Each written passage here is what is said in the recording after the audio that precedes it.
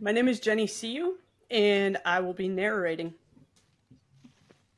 I'm Jeremy Lesniak, and I'm reading the part of John. I'm Jenny Nather, and I will be reading the part of John's mother. I'm Karen Guarino, and I will be reading the parts of Miss Peters and Mary and the school secretary. I am Gabe Siu, and I will be reading Mr. Tung and Uncle Tomasi. I'm Victor Garrido, and I will be reading the part of Jack. I'm Elizabeth Campese, and I'll be reading the part of Aunt Rosie, the Chinese ladies, and the Australian neighbors. My name is Dennis Campo, and I'll be reading the parts of Joe, Benny, and Eddie. My name is Vinny Campese, and I will be reading the lines of Adam and the second boy. I'm Anna, and I will be reading the part of Annie. My name is Andrew Adams, and I will be reading the part of Sensei Bruce. My name is Mark Warner, and I will be reading the part of George and John's school friendship and dojo friendships.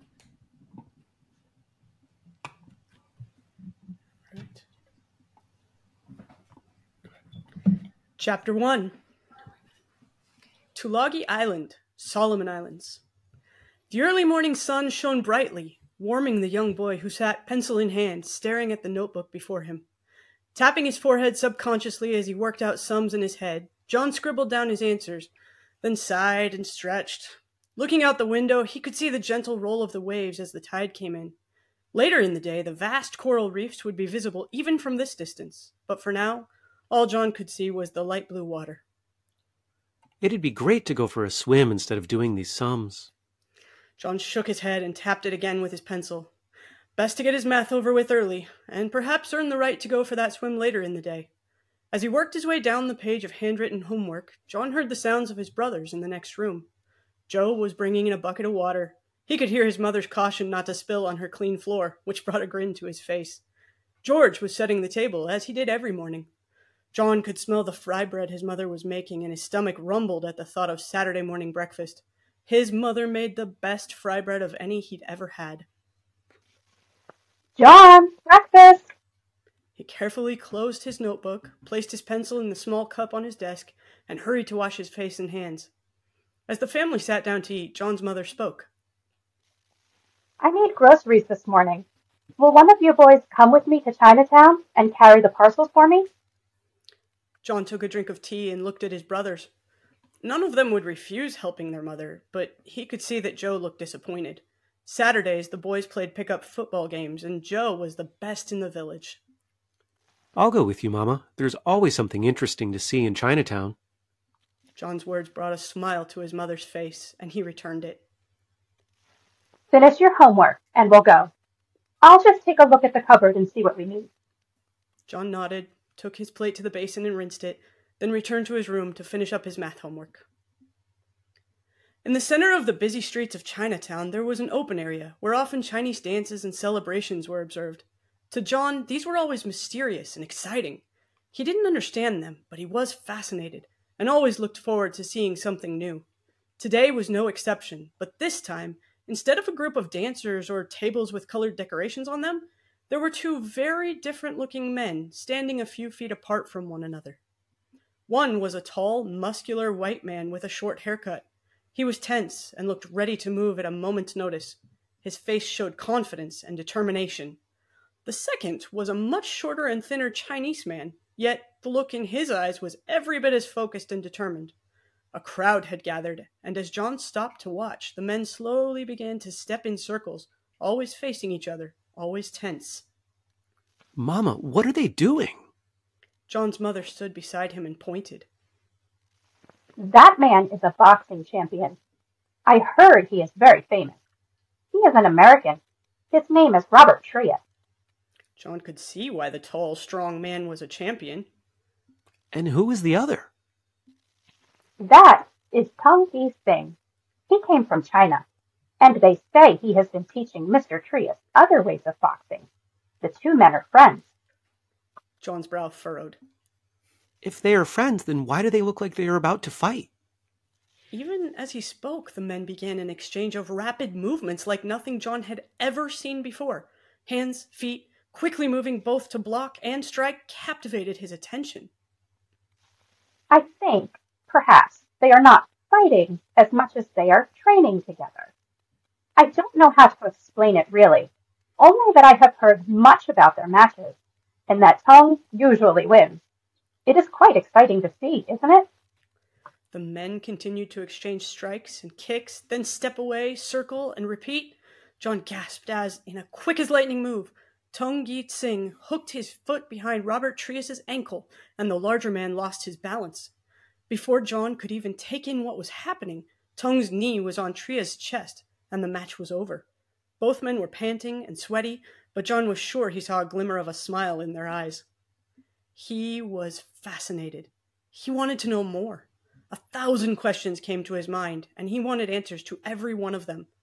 This was the first encounter between the one who would one day come to be known as Master Hopkick, and the way of being that would captivate him and become the ultimate driving force in his life. Though he did not yet know it, that day John took his first step onto the path of his future. Chapter 2. The simple brick school building could at times feel more like a prison than a school to John. He was grateful for the chance to learn, as many of his friends' families could not afford to send their children to school.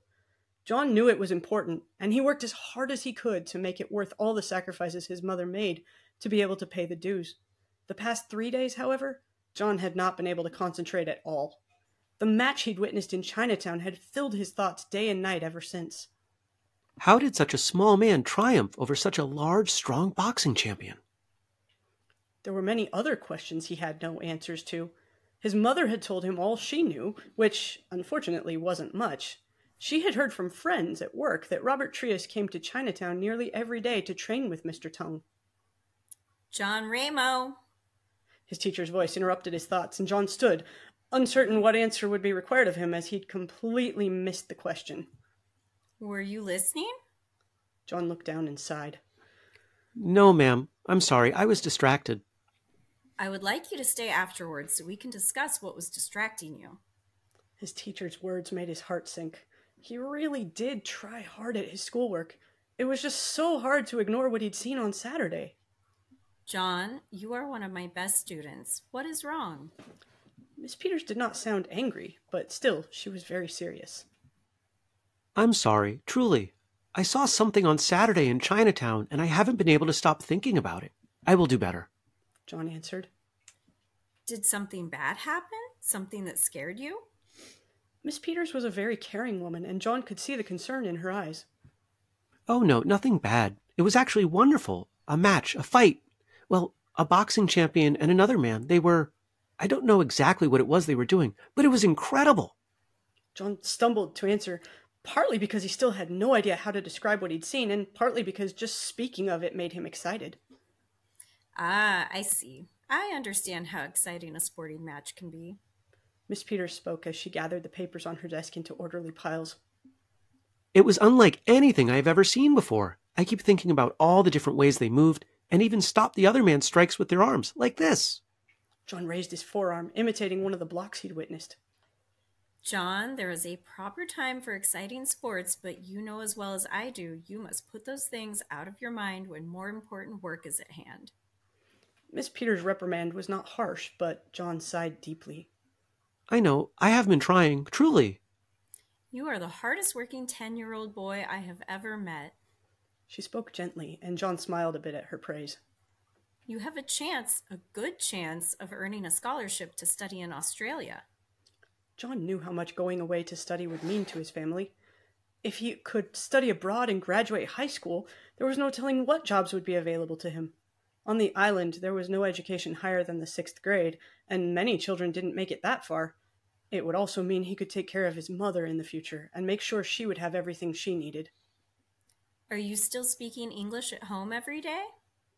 Although English was the official language of the islands, most people spoke one of the many other languages or dialects native to the region in their homes. Yes, I am. It annoys my brothers, but I still practice speaking English with them. John grinned, and his teacher smiled back. Good. You read, write, and speak it very well, which is very important as you have exams coming up. John knew how seriously she had been preparing him and the others in his class. Yes, ma'am, I know. I just can't stop wondering about what I saw and what exactly they were doing. A thought suddenly occurred to him. His teacher knew about so many things. Perhaps she could tell him more. Miss Peters, do you know about Chinese fighting? One of the men was Chinese. He won against the tallest man I have ever seen. Miss Peters shook her head. I'm sorry, John. I do know that every culture has its own method of defense, and China is a very ancient country, so it makes sense they have their own ways, but I don't know anything about it. She finished gathering her things and stood. You are a very inquisitive boy. It is one of the things that makes you such a good student. Placing a hand on his shoulder, Miss Peters looked at John kindly.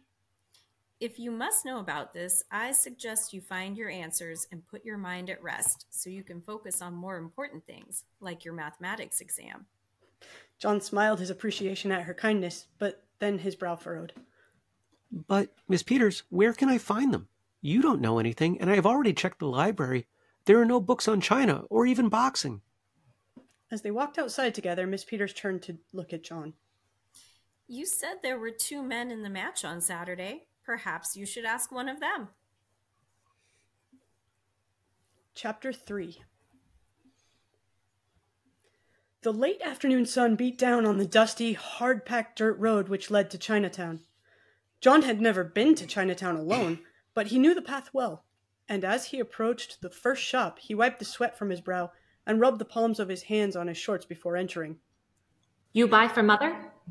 The elderly Chinese woman who ran the shop held up a small sack of sugar when she saw John enter. No, I don't have any money. He spoke apologetically, and she set the sugar down. Then you go. I have much work.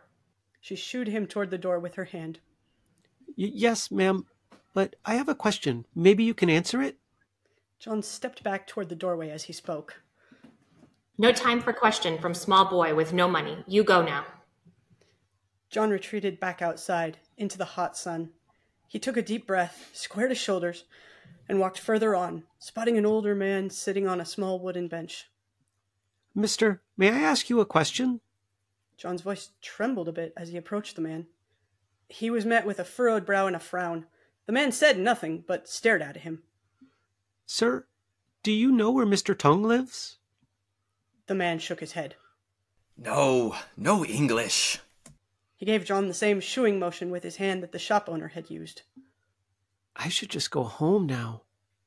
John had nearly made up his mind to abandon this plan to find Mr. Tung, until he looked up and saw the open area ahead, the very place where the match had taken place 3 days earlier. Just seeing the sight caused his heart to beat a bit faster, and he took a deep breath. I will find him. I will be brave. John didn't feel very brave, but he walked on, knowing he would never find his answers if he turned back now. As he neared the open area, John saw a woman weaving long grasses into a basket. Just like my mother does every spring. Somehow, this familiar sight gave him the bit of courage he needed to try again, and he took a deep breath as he approached her. Excuse me, can you answer a question? The woman looked up at him, her hands never slowing their work. Yes, what you need? A small smile came to John's face. She understood him and was going to help. On Saturday I was here. There were 2 men. They were fighting, sort of. I mean, they were, but not angrily. They were... John bit his lip and his voice trailed off. He really had no idea how to explain what he'd seen. Thankfully, the woman nodded her head. Yes, Tung here. He trained American Marine. John's heart beat faster. Do you know where I can find them? I mean him, Mr. Tung? The woman looked down the street, squinting in the bright sunlight. Tung lived down there, by water. She nodded her head once in the direction and then returned her eyes to her work. Where by the water? You go, find Tung, by water. John sighed. Well, he was getting closer, but he still had some hunting to do. As he took a step in the direction the woman had told him, she spoke once more. Door is color like this. She held up a small blue fabric bag and pointed. John nodded in understanding. Thank you. As he sprinted off toward the row of buildings that bordered the docks, John's eyes scanned the various doors and gates. At last he saw it, a gate with blue paint nearly the exact shade of the woman's bag. John's heart was racing as he approached the small gate and knocked. The middle-aged Chinese man who approached was the very man John was hoping to meet. He came near, but he did not open the gate. What do you need? John took a deep breath and spoke as bravely as he could. I saw your fighting on Saturday. I want to know about it. The man raised an eyebrow. What you saw is what you can know. There are many ways to defeat opponent. I defeated mine. Yes, sir. I saw it. It was wonderful. I want to learn. Mr. Tung laughed. You? No. Go home. But why? Why not me? John didn't mean to sound disrespectful, but the words came tumbling out more forcefully than he'd intended. Mr. Tung folded his arms across his chest as he answered. What you see Saturday is two men, masters of different arts. We train together to learn from one another. You are a small islander boy, no master of nothing. But I can learn. Mr. Tung raised his hand in the same shooing motion as the two people John had met earlier. No, you cannot learn. Not from me. You go home.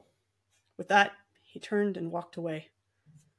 John stared at the gate long after Mr. Tung had disappeared into the house beyond it. I am so close. I know I could do well if only he would give me a chance. Chapter 4. You still here? John jumped at the sound of Mr. Tung's voice. He had not even noticed the man as he approached from a different doorway. Yes, sir. I really, really want to learn from you. If you will give me a chance, I will do anything you say. John spoke with sincerity. Mr. Tung smirked. I already say to you, go home, and you not do it. John frowned. This was not going well. But I must learn how you did those things I saw. I cannot stop thinking about them. Please. Mr. Tung began to walk away from John, clearly not willing to continue the conversation. Sir, please, just one lesson. John followed the man until Mr. Tung stopped and turned around to face him. I say no. You no listen. I say go home. You no listen. You are small boy, but you do not listen to elders. Already not good student. Go away. Mr. Tung spoke quietly, but there was a force behind his words that caused John to stop arguing and walk away defeated. He glanced back over his shoulder and saw the man watching him, arms folded across his chest once again. The walk home was one of the longest John could ever remember. Not only had he not found the answers he sought, he was also late, and would have to do his homework well into the evening hours. Morning dawned bright, humid, and, for John, disappointing. As he hurried to dress for school and help his mother prepare lunch to take along to school and work, John kept wondering how he could possibly learn from Mr. Tung. Somehow, being told an emphatic no had only served to make him want it more than ever. The problem was Mr. Tung was right. John had no right to demand lessons, and he knew nothing compared to the two men. He had only seen a few moments, one match. It had captivated him, but he still knew nothing at all. If only he could at least see more. Suddenly, John realized a beautiful truth. He didn't have to train with Mr. Tung. He just had to watch him. His mother had said Mr. Tung and Mr. Trias trained together nearly every day. If he could just watch them more, he was sure to learn some of those movements and strikes. If he could do that, and show Mr. Tung that he'd learned just from observation, he was sure the man would be impressed enough to want to teach him more. John smiled and placed his lunch in his backpack with the schoolwork he'd completed late the night before. Mama, I'll see you tonight. Have a good day at work. Once again, John found school very difficult to focus on. He'd realized midway through the morning that he had no idea where the two men trained. In order to watch them, he would have to find them first, and he was very much hoping he could do that from a crowded place. John was sure Mr. Tung would not be pleased to see him again so soon. As soon as the final school bell rang, John hurriedly slipped his backpack onto his shoulders and rushed outside. He stopped only a moment to take a drink of water at the school's pump before taking off in a run down the road to Chinatown. He had no idea how long it would take to find the men, and he wanted to make sure he was home in time to help his mother with the household chores. Last night, he'd gotten back too late to help with anything, and had barely stayed awake long enough to complete his homework. As his feet pounded the hard-packed dirt road, John took deep breaths of the salty sea air, enjoying its sharpness and the pounding of his heart with each step. He wasn't the fastest runner in his class, but he could hold his own both on land and in the water.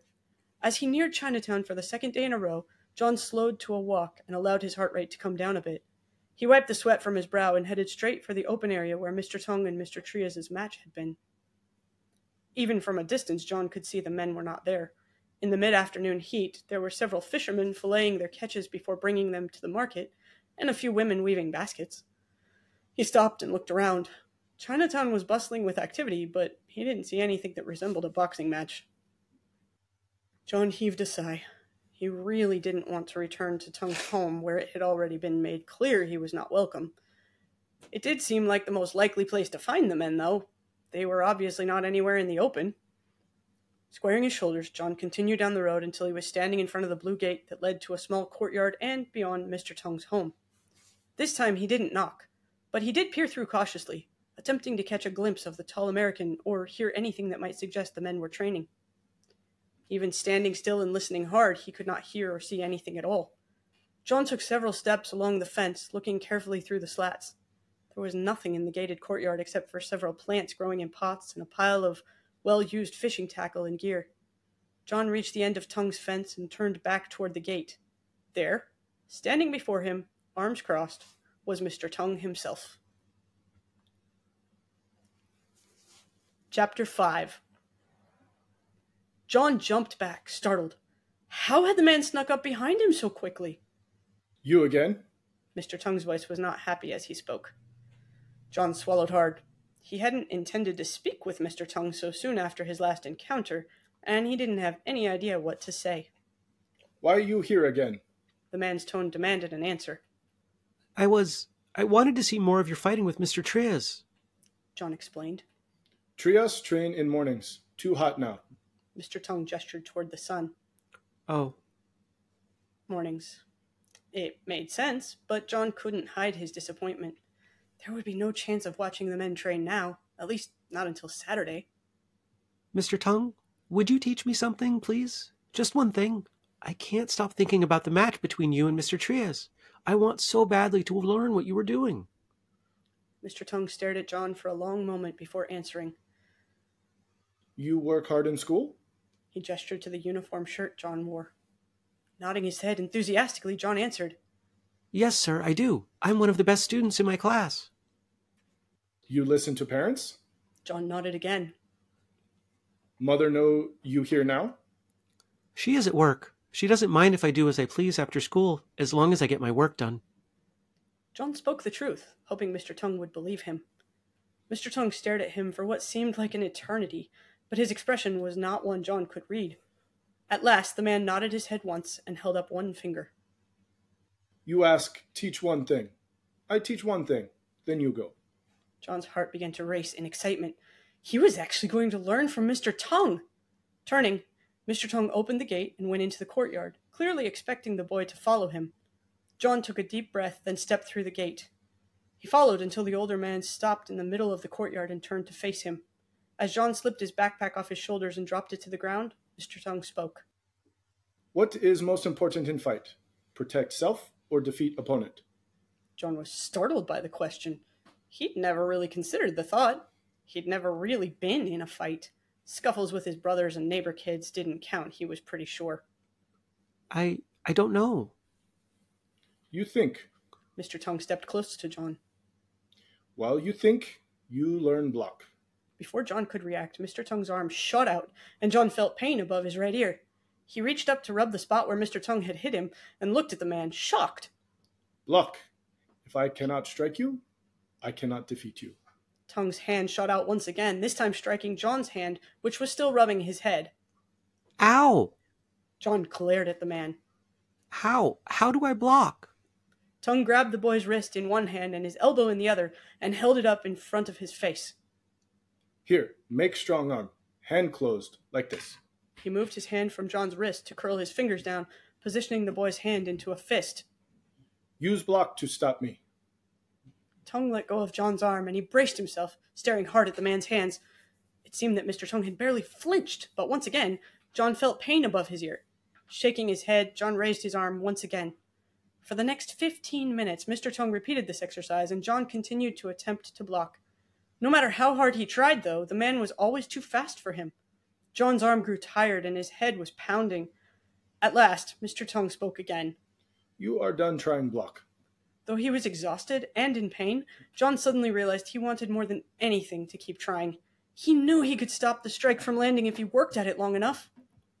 No, I can do it. I just need to keep trying. Mr. Tongue shook his head. You are done. Today you learn one thing. John wiped the sweat from his brow. But, Mr. Tongue, I haven't really learned to block yet. I need more practice. Mr. Tongue reached down and picked up John's backpack. Holding it out to the boy, he spoke again. Today, you not learn to block. Today you learn nothing can learn in one day. As John took his pack and put it on, he sighed. Turning to leave, he heard Mr. Tongue speak once more. Boy, no learn to block today. Come tomorrow, try again. John's heart soared and his face lit up in a smile. Yes, sir. Thank you, Mr. Tongue. Tomorrow I will come right after school. Mr. Tongue didn't smile, but John was sure he could see the hint of one in his eyes. Opening the gate, John stepped out onto the street, turned back to wave goodbye to the man still standing in the courtyard, then ran home as fast as his legs could carry him. Mr. Tongue was teaching him! As John ran, he pictured himself fighting in a boxing ring, defeating his opponent and holding his hands up in victory. A determined look came across his face as he thought about the block he had begun to learn. I will practice all night, and tomorrow I will block every strike. Mr. Tongue will see how serious I am. Chapter 6. Mr. Tongue! John stood outside the gate for the third day in a row, but for the first time, he knocked confidently. There was a sore spot on his head from yesterday's lesson, but other than that, John felt nothing but excitement. Boy, come. Mr. Tongue stepped out into the courtyard and beckoned to John with his hand. Carefully, John opened the gate, closed it behind himself, and turned toward the man expectantly. Put bag over there. Mr. Tongue pointed to a small bench, and John took his backpack off and laid it down. You practice blocking? John nodded. Yes, last night I practiced many times before I went to bed. Mr. Tongue nodded his approval. Good. Show block. John raised his arm as he'd been taught the day before. Mr. Tongue once again grabbed his wrist and elbow. You make strong block. Hold fist. Don't let fingers loose. John nodded his understanding and gripped his fist tightly. Why you want to learn martial arts? Martial arts? This is what you asked to learn, yes? Tongue asked. Yes, I didn't know what to call it. I thought it was a different kind of boxing. John said, somewhat embarrassed at his lack of knowledge. Boxing, one part of martial art. Chinese have boxing. I study many years. Japanese also. Robert Trias. No Western boxing. Many arts, many styles, all same goal. Mr. Tongue's response made John feel a bit better, and he gave the man a small smile. I want to learn what you know, Mr. Tongue. Tongue laughed. What I know come from many different places, many different styles. I still learn today. John's eyes widened. You? Mr. Tongue nodded. Yes, good martial artists never stop learning. Why you think I train with Trias? When I see him boxing with other Marines, I see footwork different from what I learn. I see how it works in fight, how balance shifts in different ways. You see? As he spoke, the man shifted his feet quickly back and forth with several small steps. John shook his head in wonder. No, sir. I saw you two fighting, and it just seemed that you knew much more than Mr. Trias. Mr. Tongue shrugged. Yes, I know more. I study all of life, train with many masters. This does not mean I stop learning. Trias learns from me. I learn from him. John swatted at a mosquito, then answered. So, you train with Mr. Trias, he teaches you about boxing, and you teach him about other martial arts? But I don't know anything at all. Thinking about it now, he realized how ridiculous his request to learn must seem. Mr. Tongue crossed his arms over his chest and looked at John appraisingly. So, what is your answer? Why you want to learn? John bit his lower lip as he thought about how to answer. I don't really know how to explain it. I just can't stop thinking about the match I saw on Saturday. It was the most exciting thing I've ever seen. I just feel like I have to learn. And what you will do with what you learn? Mr. Tongue's next question surprised John. Do? I don't know. I haven't really thought about it. John was not at all sure Mr. Tongue would agree to teach him anything more, judging from the look the man was giving him. You fight with other boys? John frowned as he shook his head. No, not really. Maybe with my brothers sometimes, but we don't hurt each other. Not really. If I teach you martial arts, striking, blocking, kicking, you use to fight other boys? John thought for a moment. Did Mr. Tong expect him to fight other boys he knew? Somehow the realization that the man might indeed expect that caused John's stomach to tighten. I don't really think I will, Mr. Tong. I mean, not a real fight. The soldiers, Mr. Trias, and the others, they have made our island safe. I don't think I will need to fight anyone. John hoped his honest answer would not disappoint Mr. Tong. Perhaps the man would see him as weak, but John wasn't the type of boy to start fights, and he stayed away from those who did. Good. Then I will speak with parents about your training. You want to learn martial arts, you must have permission. You must agree to practice. You must agree to do what I tell you, not argue. John's eyes widened in surprise. Mr. Tong was not upset that he was not a fighter, and not only that, he was offering to train him. He couldn't help from breaking out in a huge smile of relief. Yes, sir, Mr. Tong. Thank you. I will agree. I will practice all the time and listen to whatever you tell me. Mr. Tong raised one hand as he replied. Must also have permission. If parents say this is good for you, then we do. If they say no, you must never come back here. John nodded eagerly. He had not yet spoken to his mother about coming to Chinatown alone, but if Mr. Tong was going to come speak with her, surely she would see how rare and wonderful this opportunity was. Mr. Tong gave him a short nod. Good. Tomorrow I come to house, speak with parents. You show where home is. John nodded once more. Yes, sir. My mother works in the banana fields. She will be home 1 hour before sunset. And father? Tong asked. John looked down and swallowed hard before answering. It's just my mother, my brothers, and I. Mr. Tong nodded again and continued. Then I come, speak with mother. You tell mother today. If she says yes, you come here, tell me, and I go. John smiled. Yes, sir. I know she will. I'll speak with her tonight. Tong picked up John's backpack, handed it to him, and said, Good. Go home. Help mother do schoolwork.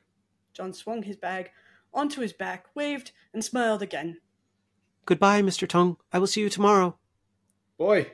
John turned back to look at Mr. Tong once more. What is your name? He smiled. John. My name is John. Mr. Tong nodded. John, you go now. Come tomorrow. Chapter 7. John walked side by side with Mr. Tong as he led the man to his home. The conversation with his mother he'd had the evening before was echoing in his mind. She had been surprised and hesitant to give permission, as John's schoolwork took up much of his free time. John was absolutely sure he could find time for both, and at last they had agreed that as long as his scholastics did not suffer, he could also train martial arts. Now she was home preparing a meal for Mr. Tong. Having a guest from Chinatown was very rare in John's village. Though the island was small, each village had very distinct and unique characteristics. Chinatown was a place all villagers from every part of the island gathered for trade, but the Chinese who lived there rarely came to the native islanders' houses. Our home is this one here. John gestured to the small hut, and Mr. Tong nodded. As they approached the open door, both John and Mr. Tong slipped off their sandals. Mama, Mr. Tong is here. John's mother turned from the pot she had been stirring and smiled as Mr. Tong stopped in the doorway and bowed. We are honored to have you as guest, Mr. Tong. John's mother spoke quietly, somewhat embarrassed at her lack of skill in speaking English. It is I, honored to come, Mr. Tong answered, bowing again. His English was also not perfect, and in that moment John realized something truly remarkable. Though Mr. Tong spoke several languages, and his mother spoke several completely different languages, there was only one that united them all. He grinned and thought of how proud Miss Peters would be to hear them all using English to communicate. Come, please, wash your hands and sit down. As was customary in island culture, John's mother had set only one place at their table. Mr. Tong washed his hands in the basin provided, and John held a towel for him to dry them. Please sit. I have made supper. John's mother gestured to the single setting, and Mr. Tong looked confused, yet sat down. John's brothers came out of the small bedroom, and Mr. Tong immediately stood once again, then bowed to them. Joe and George looked uncomfortable. It was an unusual situation for everyone in the room, as both of their cultures were very different from one another. John's mother placed a bowl of taro pudding, a bowl of cooked fish, and a plate piled high with fried bread on the table, and John poured a cup of tea for Mr. Tung, setting it near the plate for the man. Please, enjoy your meal. Mr. Tung sat staring for a moment at the food, then looked up at John with a puzzled expression. John stared back at him, not understanding why the man wasn't eating, and suddenly realized it must not be the custom of the Chinese to serve guests as they did here on the island. John thought back to all of the strange and confusing things he'd seen happening in Chinatown, and realized Mr. Tung must feel very much like he had when he'd first visited and seen their festivals and seemingly strange practices. Please eat, Mr. Tung. You're our guest. It is an honor to watch you eat our food. John explained gently. Mr. Tung considered the boy's words, and then nodded in understanding. I see. You also eat with me? The question was met with wide-eyed surprise from everyone else in the room. John's mother shook her head.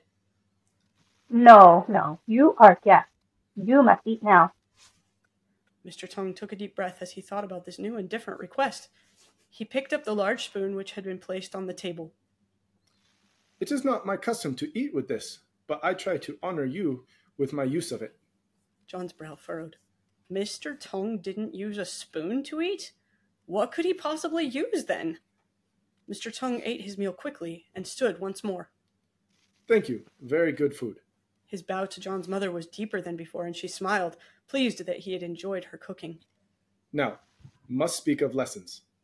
John's mother nodded and pulled a chair up to the table, then gestured for Mr. Tung to sit once more. When they were both seated across from one another, she spoke to her sons. Please go outside while we discuss.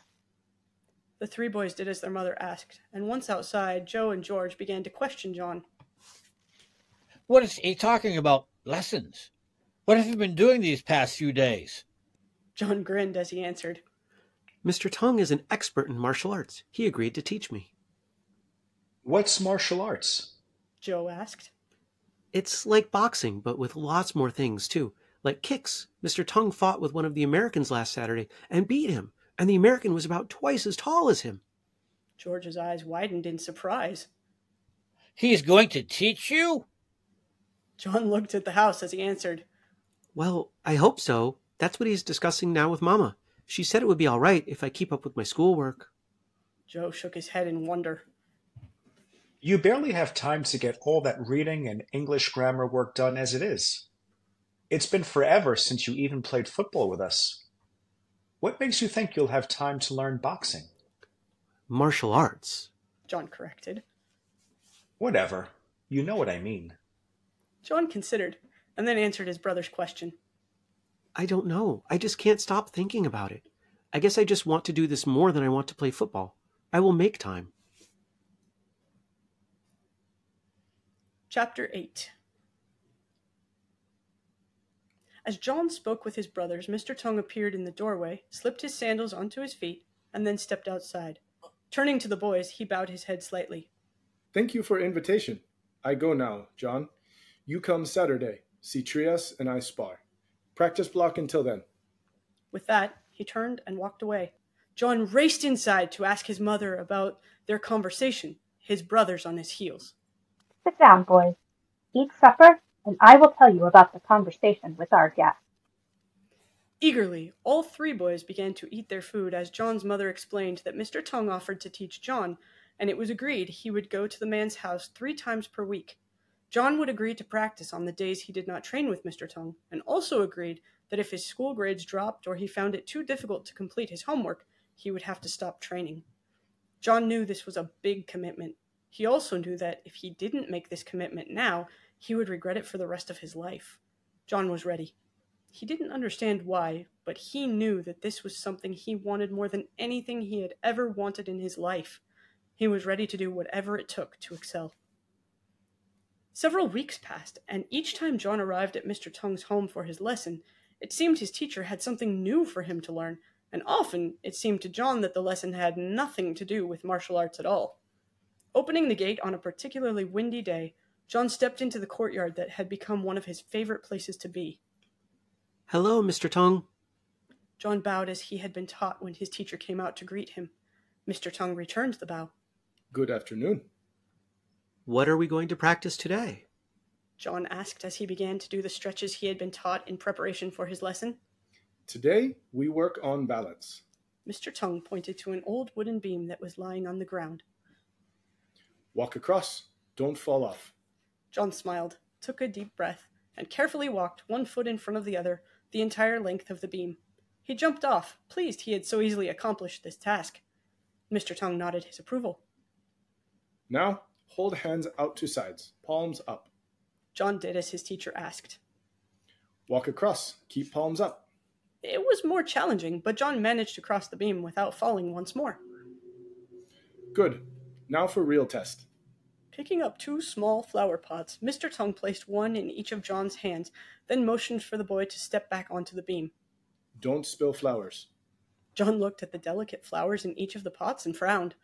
He had seen Mr. Tongue work hard to grow many beautiful things, and the last thing he wanted to do was ruin even one of them.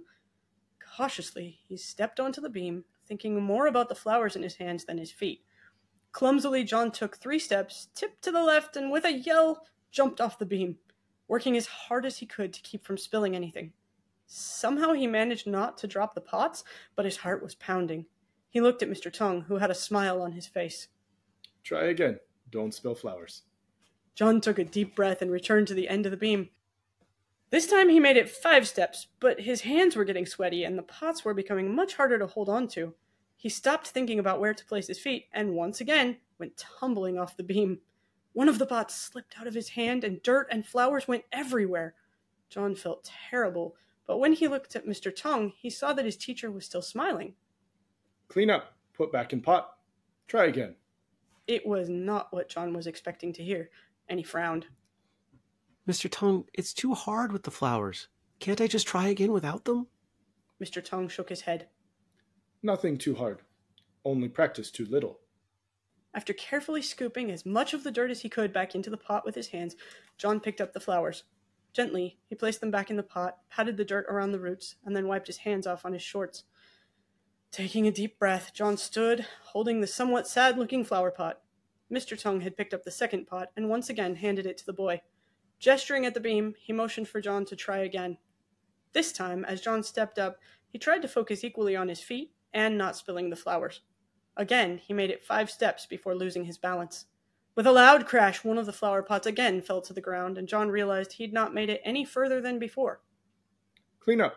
Put back in pot and try again. His teacher's response was patient, but John was not feeling very much patience himself. I can't do it. Frustrated, John sat down on the ground. No, you can't. Not yet. Mr. Tongue picked up a small canvas bag. Keep trying. I go now to market. You stay. Carry flowers across beam. But, Mr. Tongue, I can't do it. It's too hard. Mr. Tongue squatted down next to John and looked him in the eyes. Right now, no, can't carry flowers across beam. You never try again, you will never be able to carry flowers from one end to the other. John shrugged. Why is it important? How does that help me become better at martial arts? I just want to be better at fighting, not carrying flowers. Mr. Tongue gave John a small smile. Learn balance, very important. This is how I learn. This is how I teach you. His answer wasn't exactly what John was hoping for, but it seemed to be the only one he would receive, as Mr. Tongue stood once again and left for the market. Over the next half hour, John scooped dirt and flowers back into the pots many times as he continued to try to carry them all the way from one side to the other. At last, Mr. Tongue returned from the market. Enough practice for today, John. Tomorrow, you try again. Holding out a small bowl of berries and a baked sweet bun, the teacher invited his student to sit with him. Mr. Tongue, how long did it take you to be able to balance flower pots? John asked as he ate. Mr. Tongue's eyes twinkled. Many days practice. Take even more practice. Balance flower pot on head. John's eyes widened. On your head? That's amazing. Will you teach me how to do that? Mr. Tongue laughed. First, must balance pots in hands. One step at a time, my boy.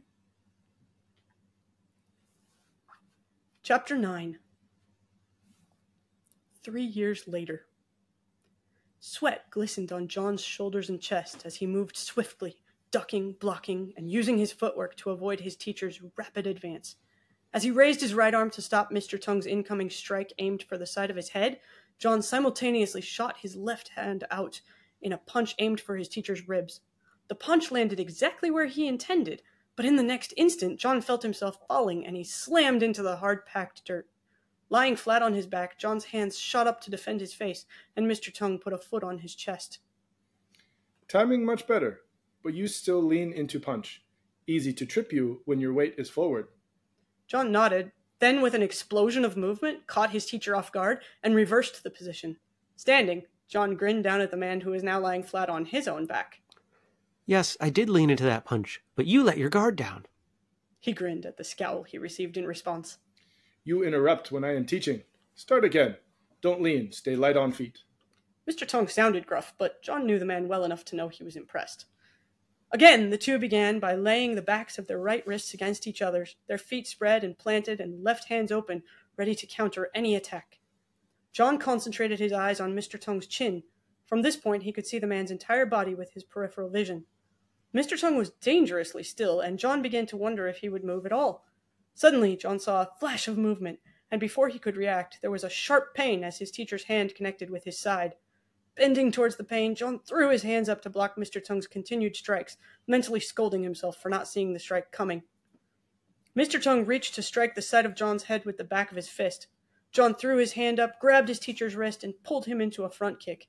Mr. Tongue stumbled back at the force of the kick, and John squatted down in a deeper stance, his hands up, still wary. Mr. Tongue regained his stance and circled his young student, watching for the perfect opportunity to attack again. John took small steps, turning with his teacher, keeping the man in front of him.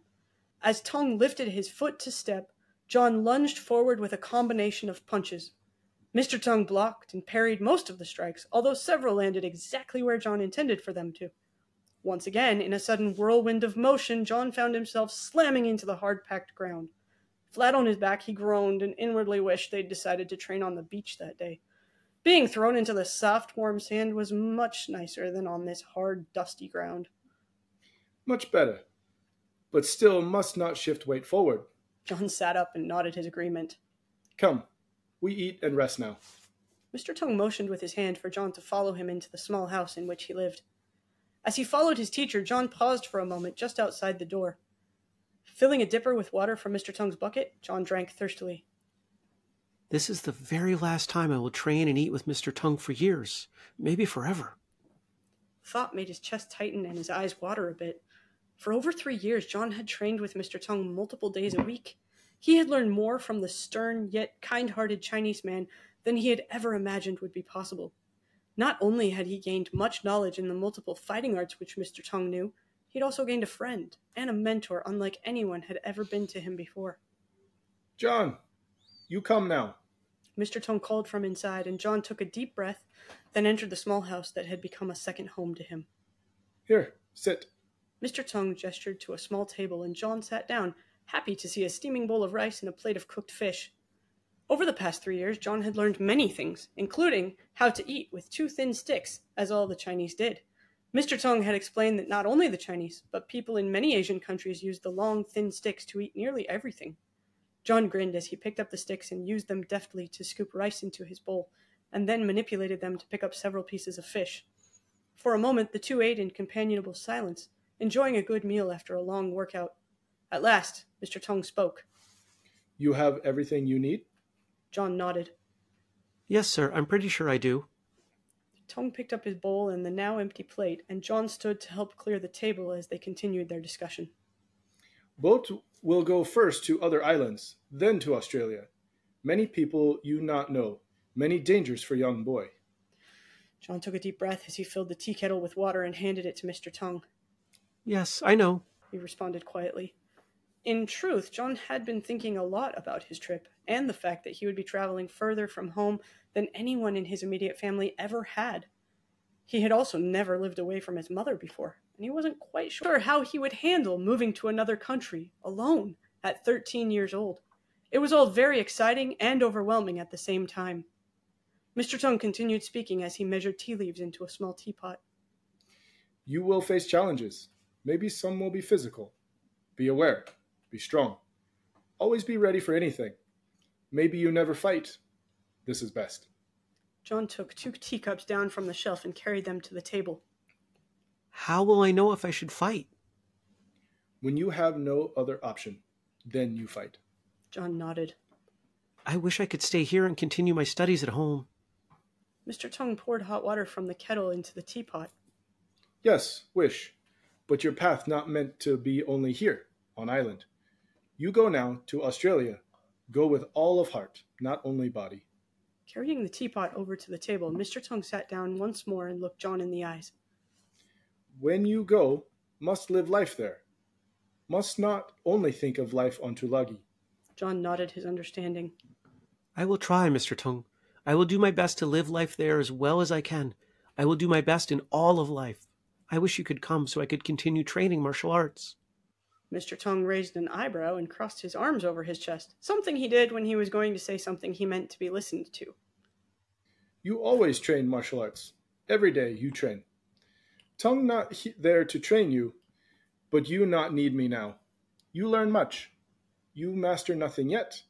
Practice every day. Someday you come back. You show how you master techniques. John grinned. Yes, sir. I will practice every day. Remember all of lessons. Maybe you find danger in Australia. Maybe you find danger on boat. Be aware of what is around you. If can escape, do that. John drank his tea and nodded his understanding. Mr. Tung had worked hard to teach him that his martial arts training was for the protection of himself and others, not starting fights. He hoped very much that he would not have to use his training at all on his long journey. You will stay with family? Mr. Tung asked as John reached to pour more tea for his teacher, then himself. Yes, my aunt and her family. They live near the school. And you will write to mother? It was really more of an order than a question, and John grinned. Yes, sir. I will write to my mother every week. And to you. Tung gave a short chuckle. No waste time writing to me. You study. You practice. Use time to do those things. John knew Mr. Tung would appreciate letters, no matter what he said. I will come back when I am done with school, and we will continue training. I promise I will not forget anything you've taught me. The two sat and drank another cup of tea together, both silently lost in their own thoughts, both wishing life could go on as it had, but understanding that change and growth was necessary. As John closed the small blue gate for the last time, he turned and bowed to the man standing on the other side. He knew this was the close to a very important chapter of his life, but in the same moment he knew that Mr. Tung was right. No matter where he went or what he ended up doing in life, he would never stop training. Somehow he knew this was not the end, but only the next step towards becoming who he was meant to be. Chapter 10. Queensland, Australia. The house was larger than the hut John had lived in his entire life, but compared to many of the homes they had driven past on their trip through the city, it was quite small. As he walked up the path towards the front door, John took in the sight of his new home. This house was made of wood, with a porch running the entire length of the front, wrapping around the sides and out of sight. John had never seen this type of porch before. It had a full roof covering it, and several chairs scattered about. The house had been painted white at one point, but that must have been long ago, he observed. The paint was faded and peeling, and though the small yard was tidy, the entire place looked old and tired. Come, meet your Australian family, Johnny. His Aunt Mary had met him at the dock, and together they had traveled by bus through the city, something John had never experienced before. It had been exhilarating and also given him a stomachache like he'd never had in his life. Even now, after walking the final leg of his journey from the bus stop to her home, he felt queasy. John followed his aunt up the wooden steps onto the porch, and for the first time he realized there was an old man sitting in one of those chairs. Uncle, this is Johnny from the island, Aunt Mary said to the old man as she put an arm around John's shoulders. Why she had decided to call him Johnny, he wasn't sure, but John didn't feel it was his place to correct her. He was going to be living in her house, after all. The old man nodded, but remained seated. G'day, Johnny. Welcome to Queensland. Be happy you're here to study, not work the plantation like I did. John looked at his aunt, curious. Uncle Tomasi came here many years ago and worked on the coconut plantations. We all did. I am sure he will tell you many stories during your time here.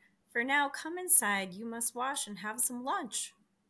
Opening the door, John's aunt guided him into the house. Stepping inside, John suddenly felt a strong pang of homesickness. The familiar smell of fry bread and cooked fish filled the air, and it was all he could do to keep his eyes from filling with tears. His aunt directed him to a small stand with a wash basin and clean towel, for which he was very thankful. John dropped his bag and backpack on the floor, then poured water into the basin and washed his face and hands for the first time in several days. After drying off with the towel his aunt had provided, John looked around and noticed several things that were very different from his home. Unlike the small hut he had lived in all his life, this house had wooden planks for flooring, and brightly colored woven fabric pieces covering sections of those planks. Against one wall there stood a wooden case with several shelves, and every one of the shelves was filled with books. John stared in surprise at the incredible sight. He had never before seen that many books in one place, not even at his school or library. There was also glass in the window frames, which had been very rare on the island. John found himself staring out the glass window in wonder. It was there, but he could see clearly right through it. Come, Johnny, you must be very hungry. Following his aunt through a doorway, he realized that the kitchen was a separate room. As he entered, John saw an overwhelming group of people gathered around a small table. Every one of them grinned broadly at him, and an old lady turned from her place at the stove to greet him as well. You came, all the way from Tulagi, child. We are happy to have you here.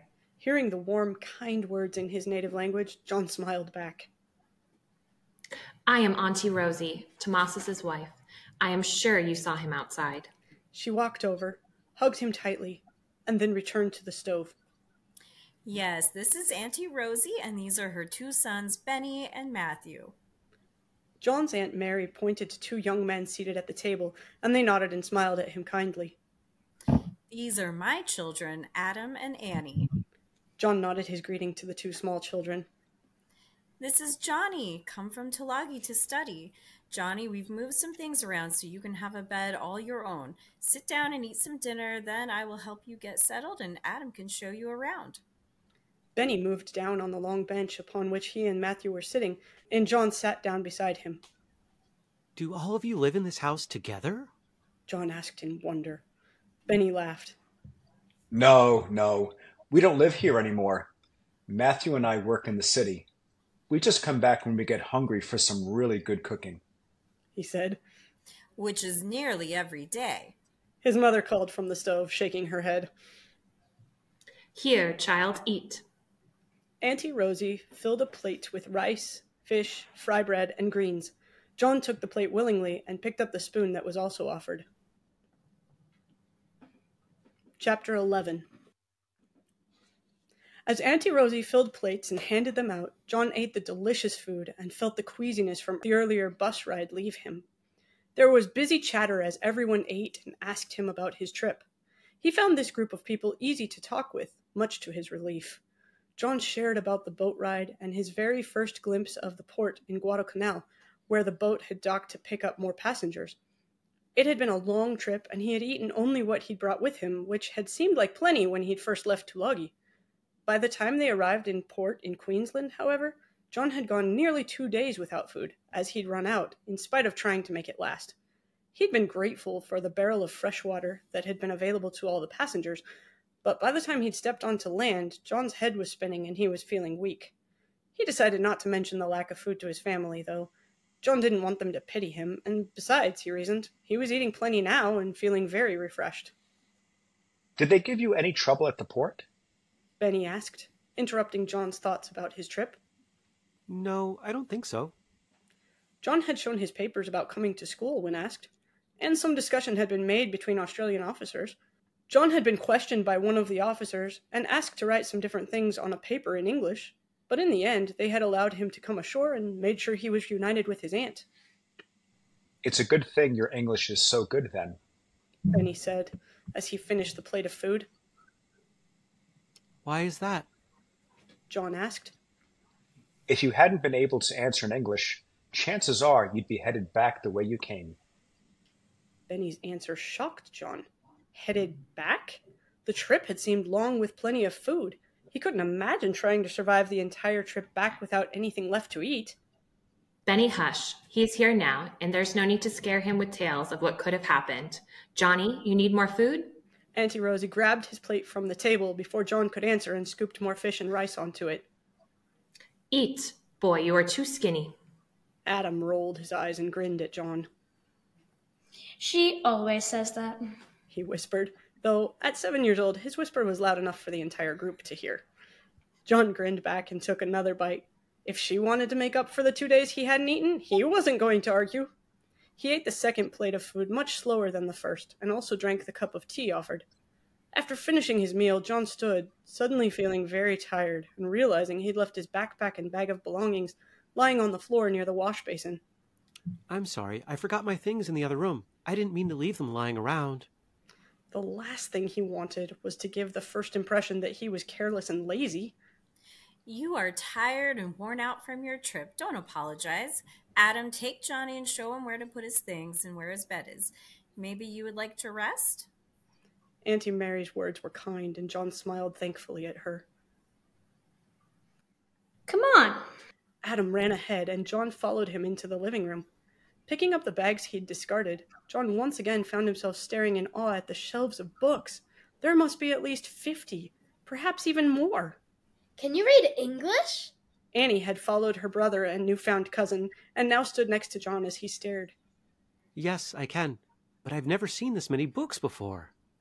Annie stepped forward and pulled a small volume with a light blue cover off the shelf. Will you read Peter Rabbit to us, Johnny? It's my favorite. Not now, Annie. Johnny is tired.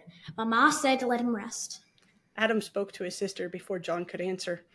John reached out his hand and took the book Annie had offered. Opening it gently, he was shocked to see colored paintings amongst the words on the pages.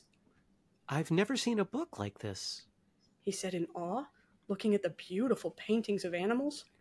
I'll read to you later today, after I put my things away, he answered gently, to which Annie smiled happily. And after you rest? Adam added. John grinned and nodded. Yes, I may need to rest a bit as well.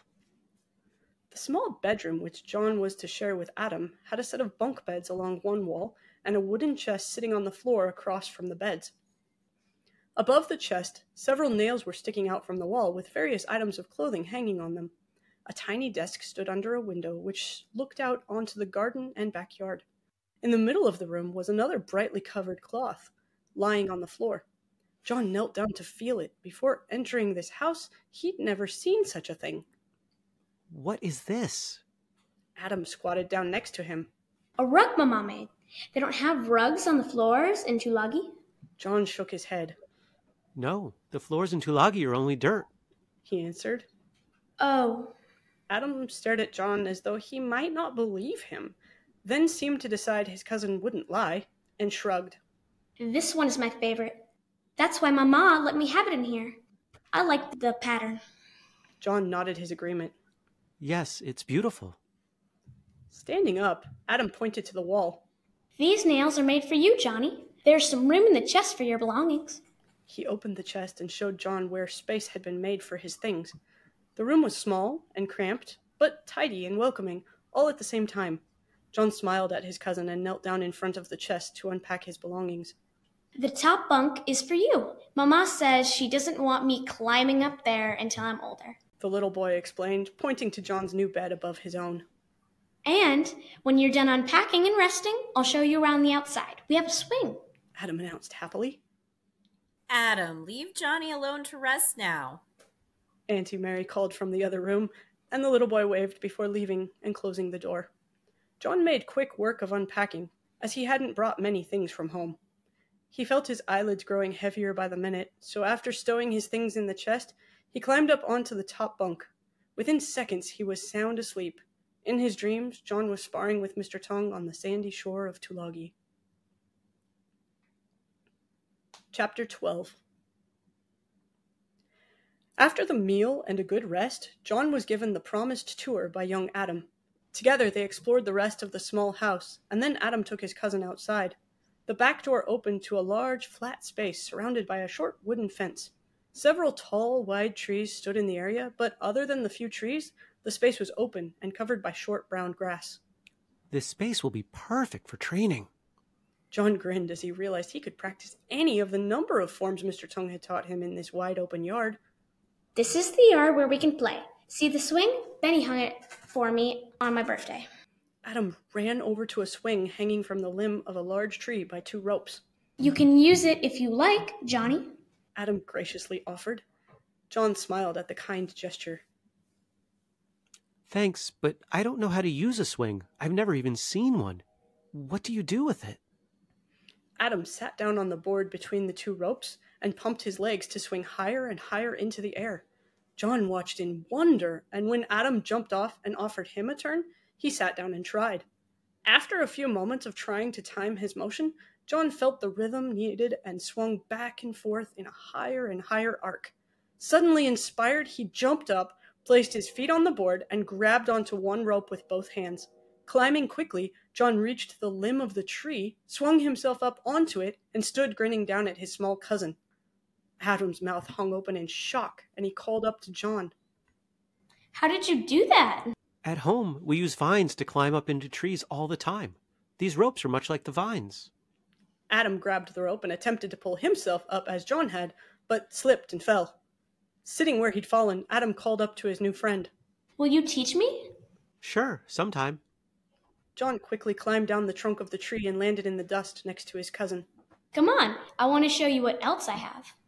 Along the fence line in the back corner of the yard, there was a small shed. Adam pulled the door open to reveal an assortment of tools, flower pots, and fishing tackle. He entered the small shed, rummaged around, and came out holding a ball. Grinning at John, he held it out. Do you play football? John nodded and chuckled. Yes, I do. You should meet my brother, Joe. He's one of the best on our island. I play some, but compared to Joe, I'm not very good at all. Adam tossed the ball onto the ground, and for the next several minutes, the boys kicked the ball. Do you play that often at home? Adam asked. Not really. I was too busy studying and training martial arts. John wasn't sure how his Australian family would feel about his martial arts training, but he knew he must keep up and hoped they wouldn't be opposed to it. What's martial arts? Adam stopped the ball with his foot, and the two rested for a moment. Well, it's training. Kind of like boxing, but it's from China and Japan. Learning to use your body and mind to defend yourself. John explained. He expected Adam to look at him as questioningly as everyone at home had when he'd first started training with Mr. Tong, but to his surprise, the younger boy nodded in understanding. Oh, that's sort of like what Jack and some of the other boys do. John's heart beat a bit faster at this news. There were others here in Australia who trained like he did? He had never imagined he'd find others to train with. Who's Jack, and what do they do? Adam shrugged. Jack is my mate at school's brother. He's older, maybe as old as you, don't know. But he does some sort of training, like that. He tells us about it sometimes. What kinds of things does he tell you about? Does he train with someone from China? John pressed for more information. Adam shook his head and picked up the ball. No, nobody from China lives here. Not that I've seen anyway. Jack goes to class with some of the other guys. You can ask him at school tomorrow. John followed his cousin as he returned the ball to the shed. Will you introduce me to Jack tomorrow? Adam smiled. Sure. He's nice to little kids. Not most of the older guys at school, though. You'll like him. Johnny, will you read Peter Rabbit to us now? Annie jumped up and down as she held the small blue book. John grinned and nodded.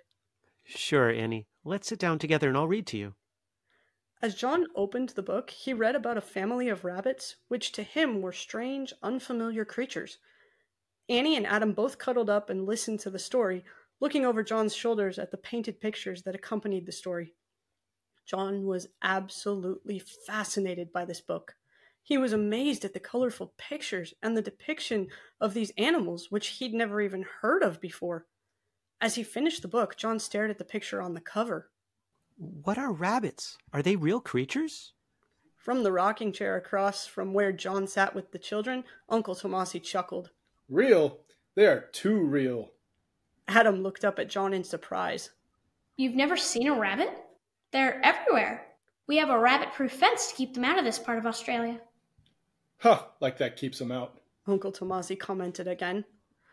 John shrugged. I've never even heard of them. On Tulagi, we have nothing like rabbits. You keep an eye out, Johnny. You'll see plenty during your time here. And all of them, like that Peter in the story, nothing but trouble.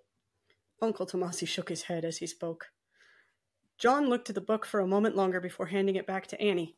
Rabbits certainly looked cute and kind to him, but then he'd never even heard of them before today. Will you read it again, Johnny? Annie's question brought a grin to his lips, and John shook his head.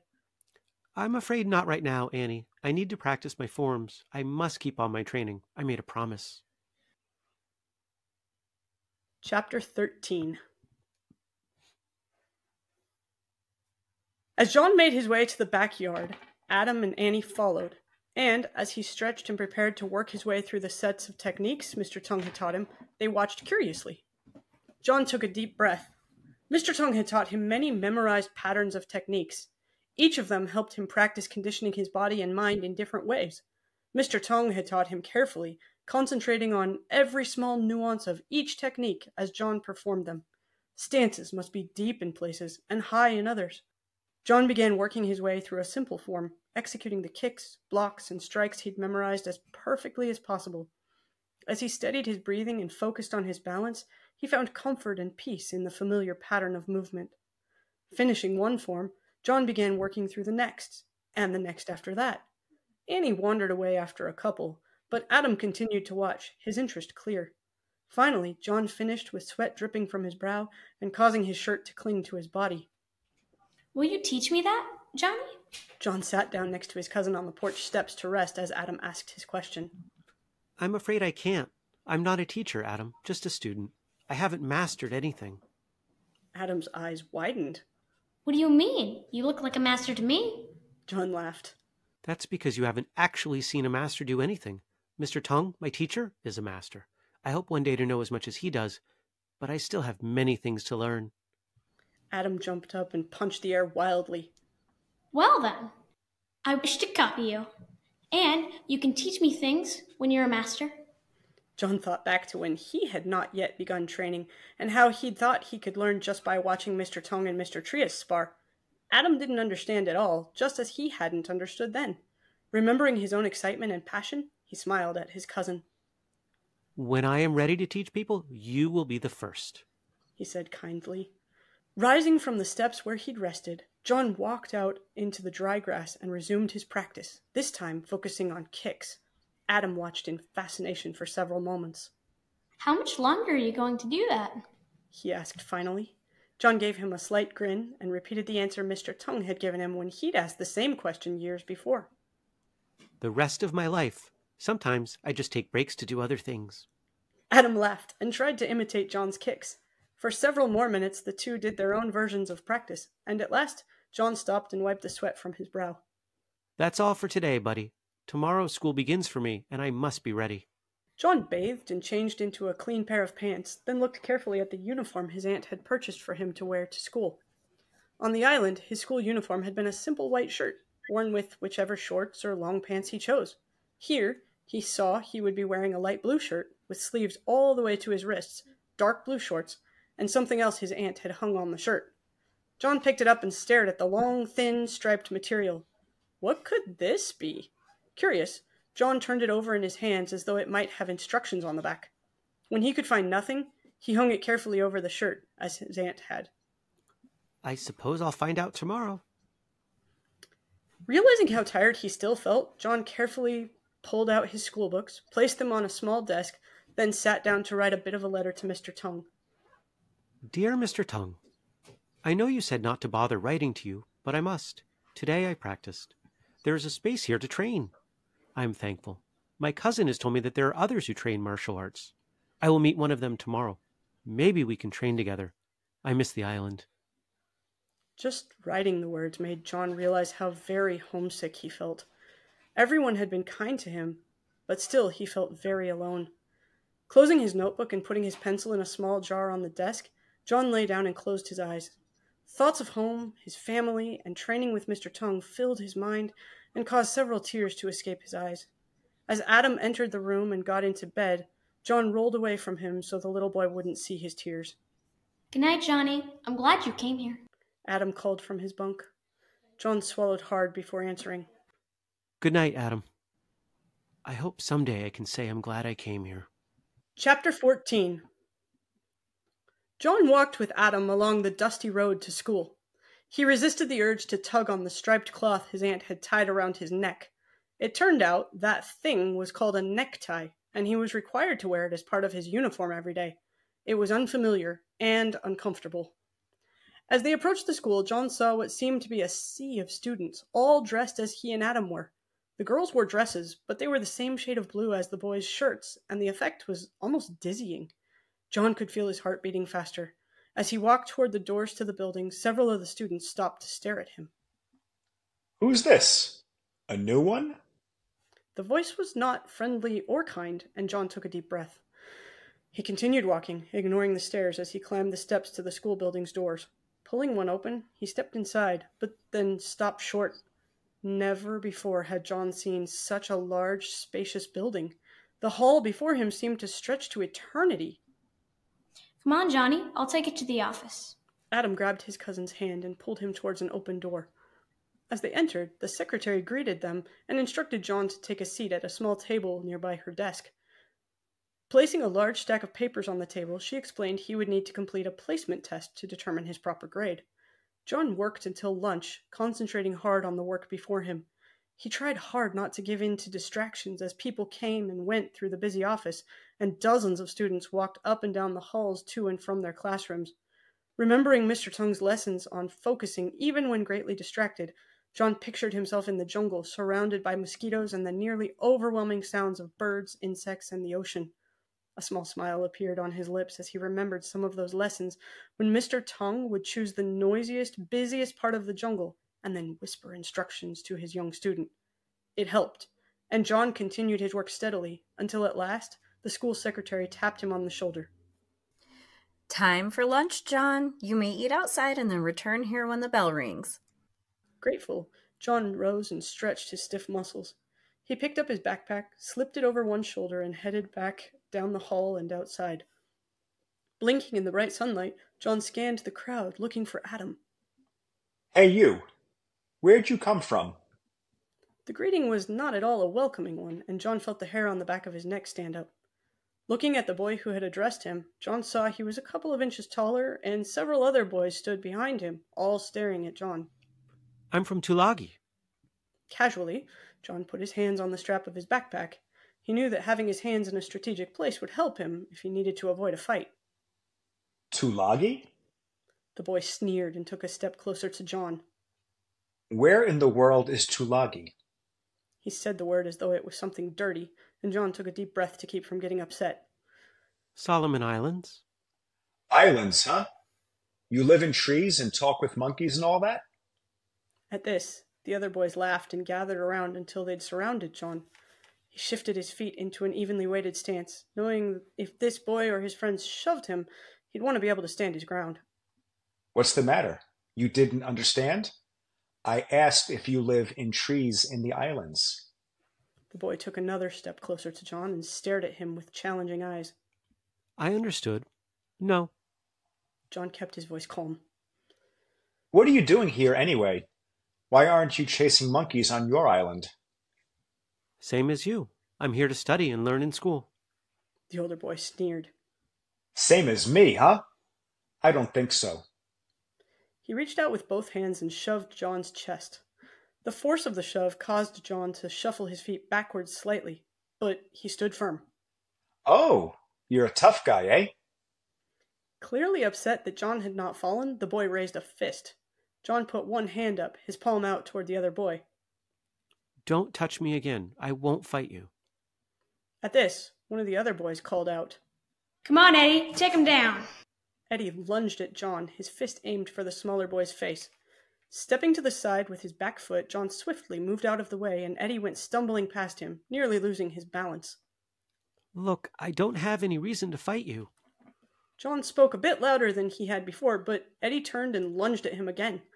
Once again, John quickly shifted his weight and turned, causing the older boy to stumble and fall to his knees. The boys surrounding them were cheering on their friend, and John silently wished to be anywhere but there. As Eddie stood once more, anger clear on his face, John took a deep breath and focused on his opponent. You little freak, look at my knees.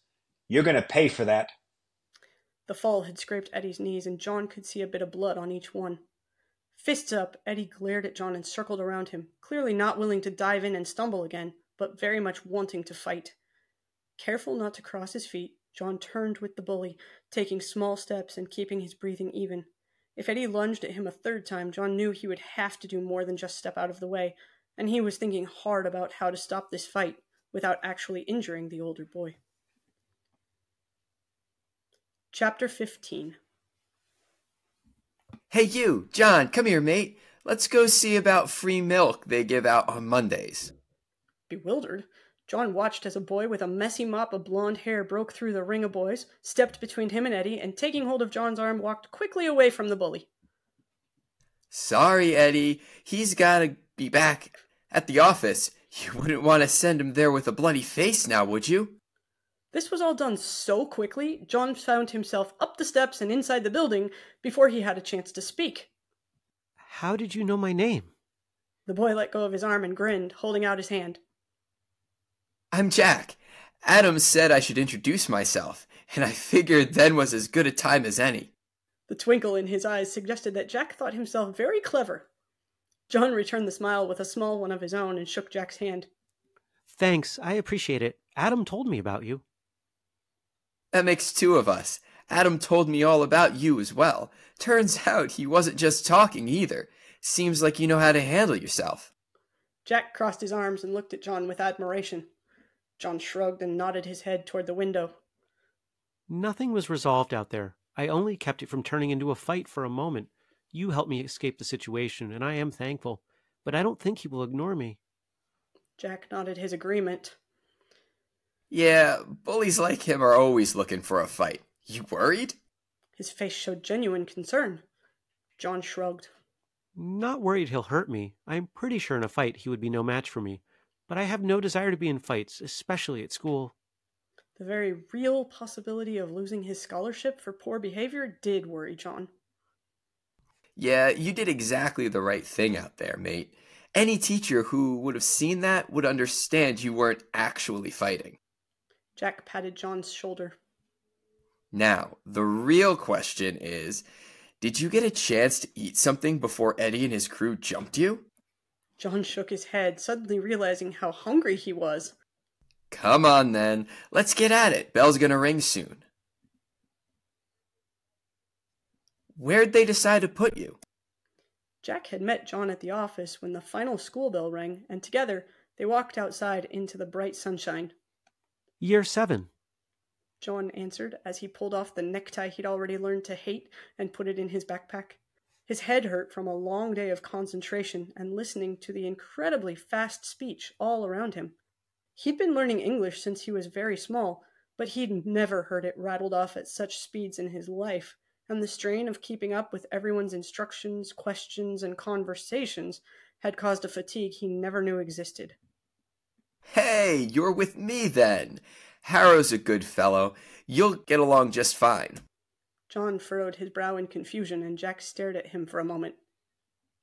What is it? John shook his head slightly.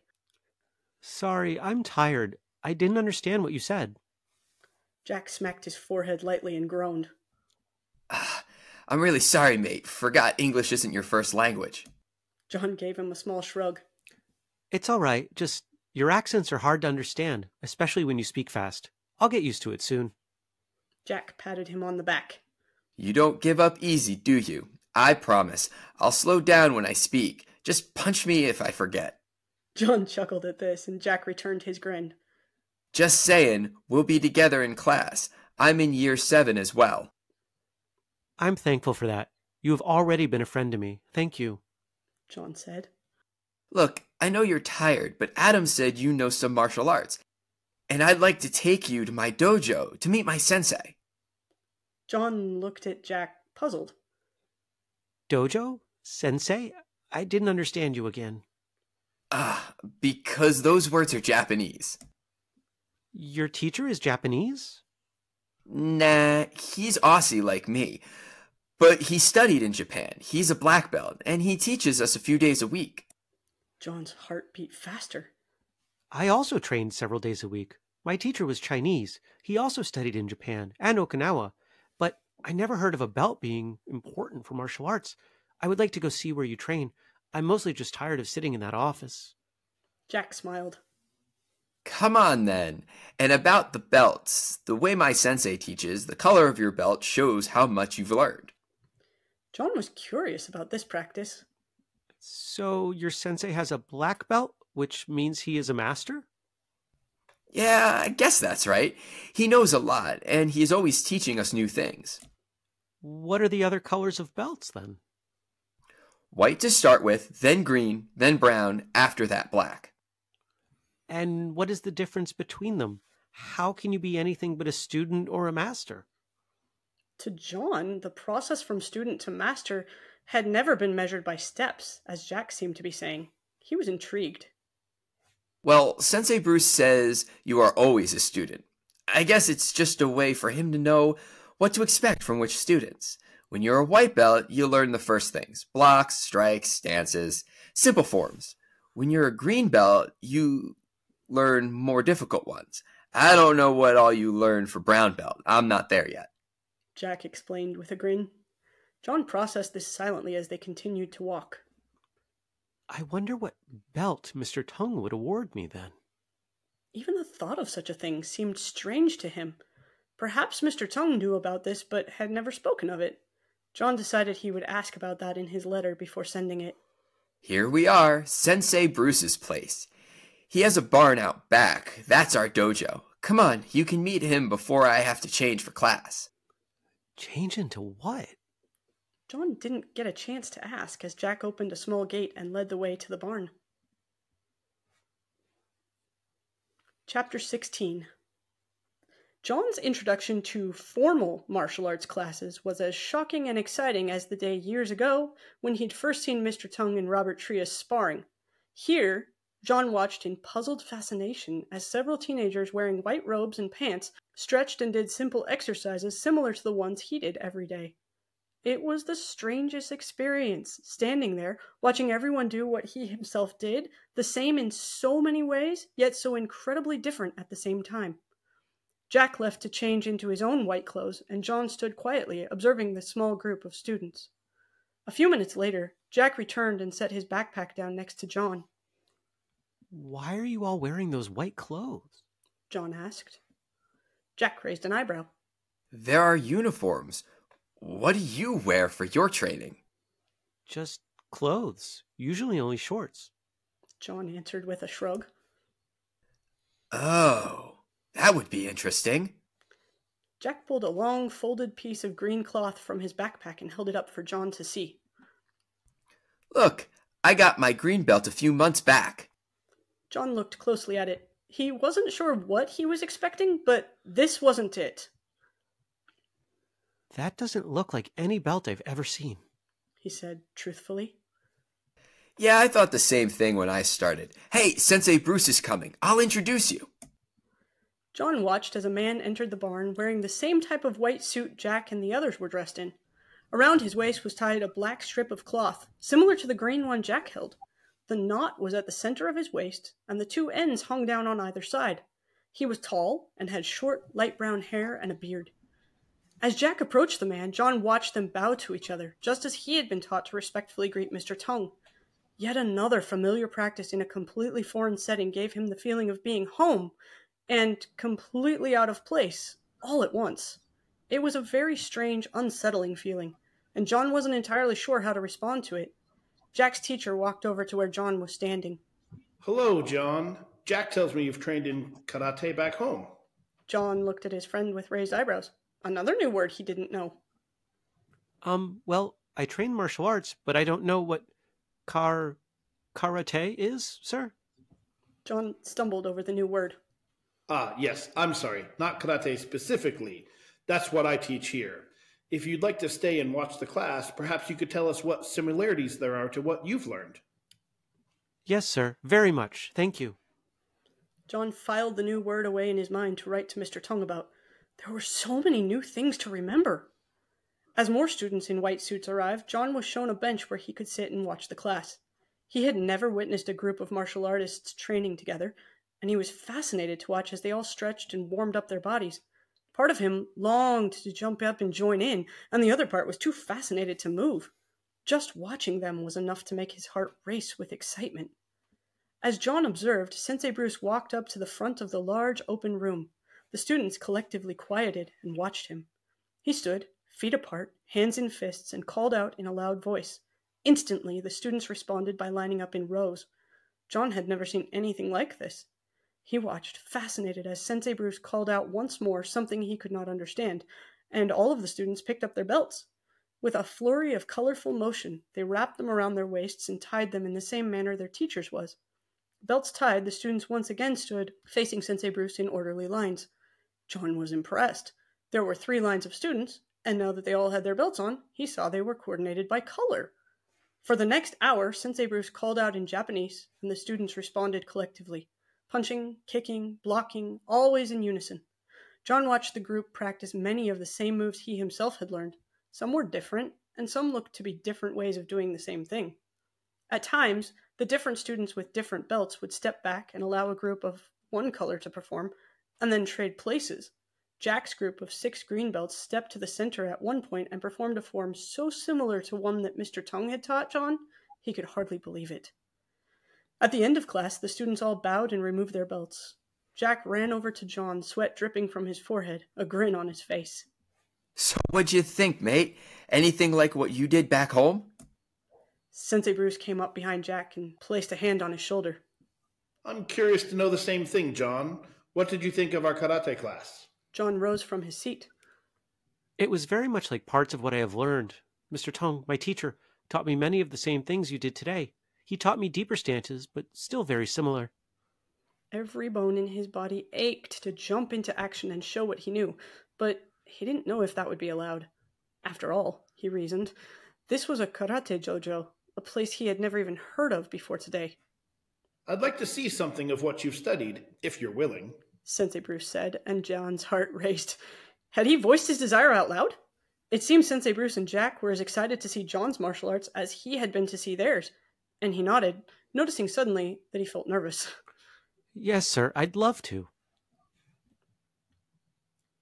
Chapter 17. Stepping out into the middle of the floor, John took a deep breath and closed his eyes for a moment. When he opened his eyes, John didn't think about who was watching or where he was, only the moves of his form. Executing the techniques as perfectly as he was able, John went through the motions he'd done hundreds of times before. In his head, he could hear Mr. Tung's corrections being called out in places John struggled. Noting them, he had worked hard to correct his faults. And when he finished the form, he bowed low, then raised his eyes and realized every student in the barn was watching him. Well, you've certainly been taught by a master. I can see that. Sensei Bruce's praise caused John to blush, and he looked down at the floor, unsure of what to say. Look, I'm sure what I teach is quite different in some ways to what you've been learning, but there are a lot of similarities as well. If you'd like to join us and train here, I'd be happy to have you as a student. John smiled the entire way home. When Jack said goodbye and they parted ways, John broke into a run, so excited he couldn't stand to wait another moment. Now his letter to Mr. Tung would be full of good news. As he stepped inside his aunt's home, he realized there was something he'd forgotten. In his excitement, John had completely ignored the fact that his family might object to his training with Sensei Bruce. He was here to study, after all. Johnny, is that you? Auntie Mary called from the kitchen, and he made his way back to the small, cheery room. Adam and Annie both sat at the table, cups of tea and a plate with slices of bread between them. I'm sorry I didn't come straight back from school, John began. Auntie Mary turned from the stove where she was making dinner. Adam said you were with Jack, so I didn't worry. Jack's a good boy. I knew he'd take care of you. Just don't go wandering off alone. You don't know the area yet, and I wouldn't want you to get lost, she said kindly. John smiled in relief. Thank you, Auntie. Jack took me to see his martial arts class. They invited me to join. Arts? Like painting? I didn't know Jack was into art. No, Mama, not that kind of art. It's fighting. Adam jumped in. Auntie Mary looked concerned. Fighting? Johnny, I don't want you fighting. I didn't think Jack was the kind of boy to get into fights. John took a deep breath and set his backpack down, then responded. It's not art like painting, and it's also not fighting. Martial arts is training. It does involve striking and kicking, but Mr. Tung, my teacher back home, and also Jack's teacher, teach us not to get into fights. It's something I've been learning since I was 10, and I would very much like to continue training here with Jack. Do you think that would interfere with your schoolwork? Auntie Mary asked. No, ma'am. My mother had the same concerns when I started training with Mr. Tung. I have been able to keep up with both for 3 years now. I can do the same here as I did at home, if you'll allow it. Auntie Mary turned back to the stove. Well, if your mother allowed it, then I won't stop you. But if your schoolwork suffers, I may want to stop you. John could barely contain his excitement. Thank you. I will work hard, I promise. Grabbing a slice of bread, he stood and picked up his backpack. Speaking of, I must get to my schoolwork. Thanks again, Auntie. Over the next 4 days, John worked hard to get adjusted to his new school schedule and barely had time to think about anything but studying, doing his homework, and rereading the material his teacher covered in class. He was slowly adjusting to the speed and accent of the English around him, but still missed some of the spoken instruction in class and had to make up for it by poring over his books slowly to make sure he did his assignments correctly.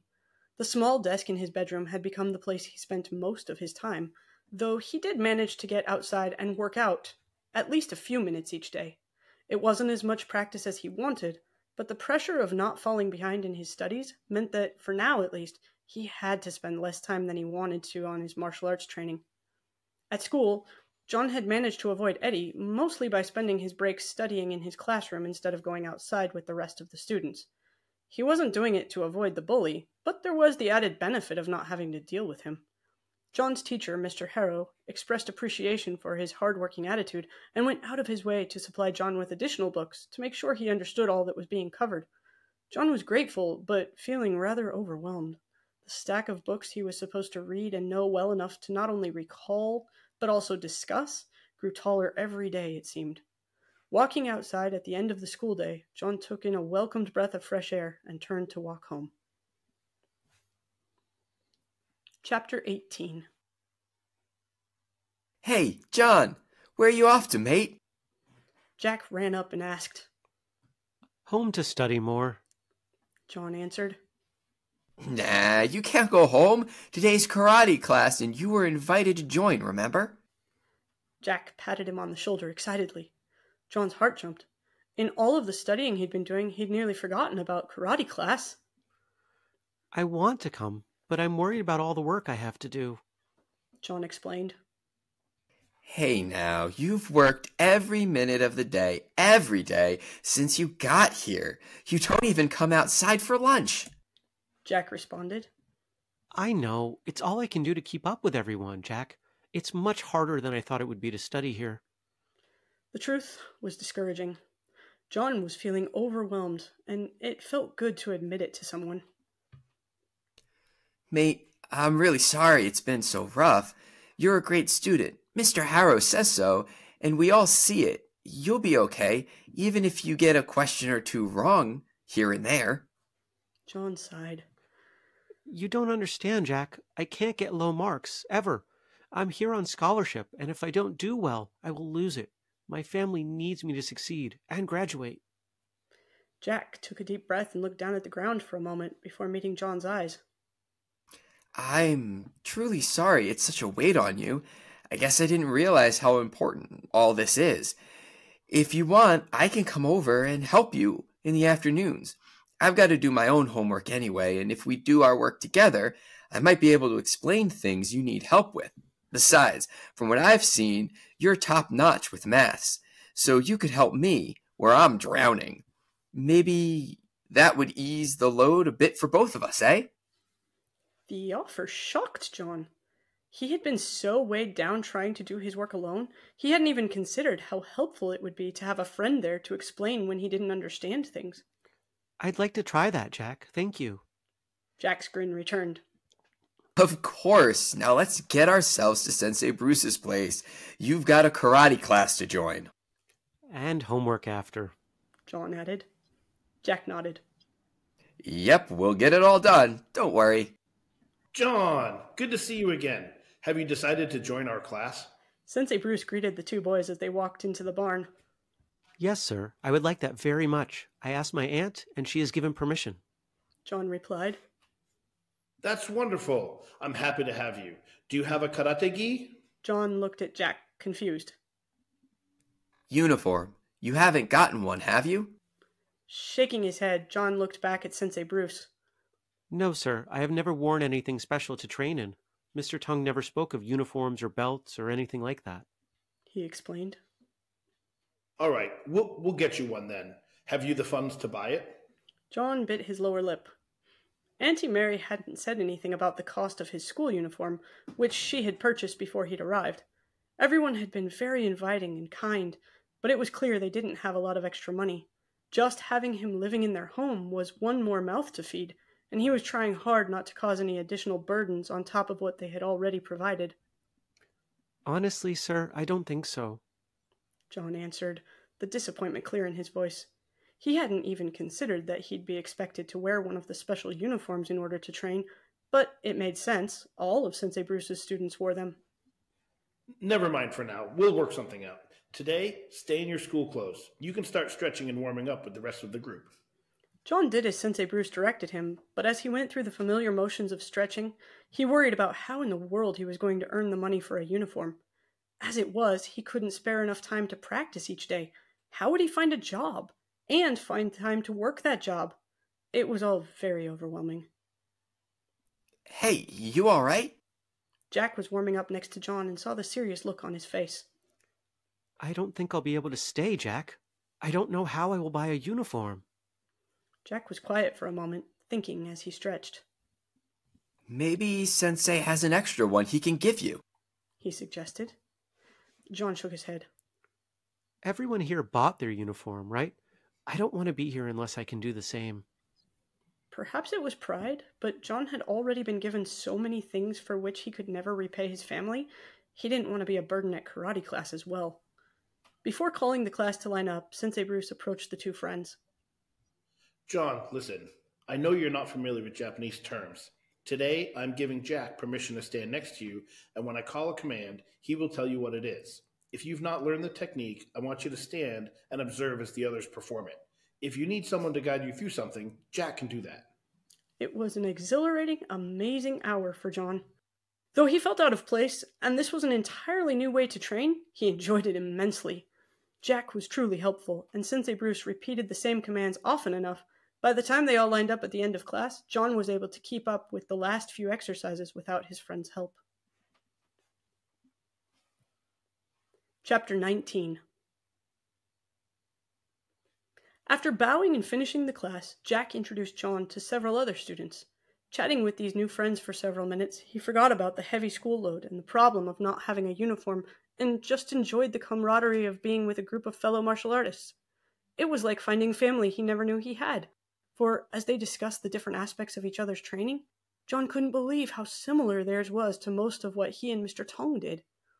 At last, the group began to disband, and Jack left to change back into his school uniform. Right, mate. Off to our homework, eh? Together, the boys walked back to John's home.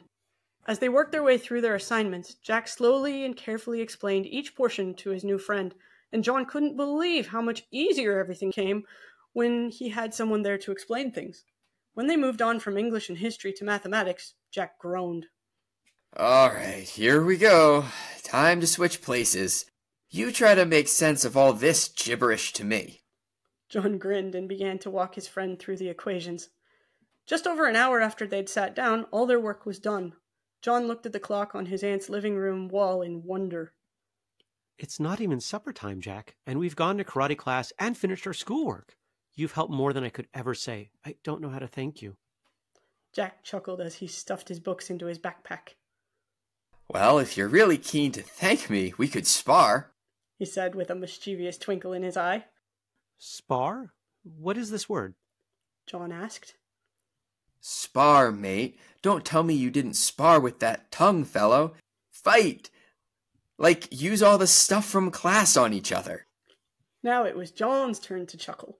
Ah, I see. I do not know that word, but I sparred very often with Mr. Tong. I have been wishing for a chance to spar with someone. John led Jack through the kitchen and out the back door to the yard. Turning toward his friend, John held out his right hand. What's this? Jack looked puzzled. Whenever we spar, this is how we begin, John explained. Put the back of your wrist against mine. Then we can feel each other's movement and react quickly. Jack shrugged and laid his wrist against John's. Not the way we do it, but I'm game, he said, as John shifted his weight and assumed a fighting stance. Stepping in small circles, Jack followed John's lead, and the two watched each other, waiting for an opportunity. Suddenly, Jack lifted his foot, kicking towards John's stomach. In an instant, John reached down, grabbed Jack's ankle, and stepped to the side, twisting his friend and causing him to lose his balance. As Jack flailed his arms, attempting to keep from falling to the ground, John stepped closer, striking Jack's body with his fist. He released Jack's leg, and his friend stumbled backwards, lifting his hands to guard his face. John continued advancing, alternately striking at Jack's head and body, causing his hands to move towards the strikes and open up an unblocked target in either place as he did so. Whoa there, mate. Give a fellow a chance to take a breath. Jack stepped away from his friend, bent over and rested his hands on his knees. John relaxed, crossing his arms over his chest. I think I'm out of my league, mate. What does that mean? John asked. Jack grinned up at him. It means you're much better than me. That's what it means. You better spar with the brown belts and let us greens catch up a bit. John chuckled and shook his head. No, you just aren't used to doing things my way, he explained graciously. Let's go another round then, Jack said, squaring his stance once more. However, before the boys had a chance to begin a second round, Auntie Mary stepped out from the kitchen and called to John. Dinner is ready, Johnny, and Jack's welcome to join us if he thinks his mother won't mind, she said, waving for the two of them to come inside. I better get home. Much as I'd love to stay and eat your aunt's cooking, my mom doesn't know I'm here, and she'll be starting to worry if I don't show up soon, he explained, following John into the house. See you tomorrow, mate. Thanks for helping in math, Jack called as he shouldered his backpack and headed home. Over the next few days, Jack came home with John after school, and the two helped each other with homework and assignments. John attended another karate class, and was encouraged with how much better he was able to follow the instructions Sensei Bruce gave than he had been the first time. Jack told their teacher about John's skill in sparring, and after class, he approached John. I hear you're quite good at sparring, he said. John didn't know how to respond. Mr. Tung had not often given compliments, and John had never sparred with anyone but his teacher, and a bit with Jack. Mr. Tung and I sparred often. It was a very large part of my training, he explained. We do spar here, but it does not play a large role in our training. Perhaps in a week or two we will have a sparring class. I look forward to seeing your skill. You are proving a sharp-minded fellow, John. I've noticed how quickly you're picking up the lessons. Once again, John was at a loss as to how to respond to Sensei Bruce's praise. He looked down at his feet, then felt a gentle pat on his shoulder. I'm glad you decided to join us, Sensei Bruce said before walking away to speak with another group of students. Picking up his backpack, John gave a little wave to the other students as he left with Jack to go home. Chapter 20. So did you ask your aunt about a karate gi? Jack asked as they walked. No, she can't afford it. I know that. If I asked, I know she'd try to find a way, but I just can't do that. I'm going to have to work myself to buy it, John answered. He had been trying to figure out what he could do to earn money, but so far hadn't come up with any good ideas. Life here was so different than back at home. He didn't even know where to start. Do you know of any jobs I could do? He asked. Well, Jack thought as they walked. You could kill rabbits, he suggested. John looked at him in shock. Kill rabbits? Jack shrugged. Yeah, they're a nuisance. They pay 5 shillings apiece if you bring them in dead, he explained. John shook his head. I can't do that. Images from the book he now read nightly to his young cousins about the rabbit named Peter entered his mind. Even if they were a nuisance, he knew he could never kill them, even for money. Well, then, you could offer to tidy up yards, weed gardens, or do odd jobs for folks, Jack continued. That would be great. I could do that, now that my homework isn't taking until supper time, John said with a grin on his face. I'll ask around, see if anyone's looking for odd jobs to be done. Don't worry, mate. You'll get your karate gi in no time. True to his word, Jack came to John's house the next day with a list of 3 different addresses John could visit to inquire about work. When John realized he didn't know how to find the addresses Jack's mother had written down, his friend grinned and said he'd go with him. As they stepped up to the door of the first home, Jack reached out and knocked. Jack Parker, you've grown up since I last saw you. The woman who greeted them at the door spoke to Jack and then looked at John, her smile fading. And who is this? I'm John Ramo, ma'am. John began. I'm looking for some work, odd jobs and such, to earn some extra money. He's in karate class with me, Mrs. Summers, working to buy a uniform. Well, I'm sorry. I don't have any work for you. Jack, I might have some things you could do for pocket money, but I really don't think spending your free time learning those Japanese things is a good idea, especially with his type.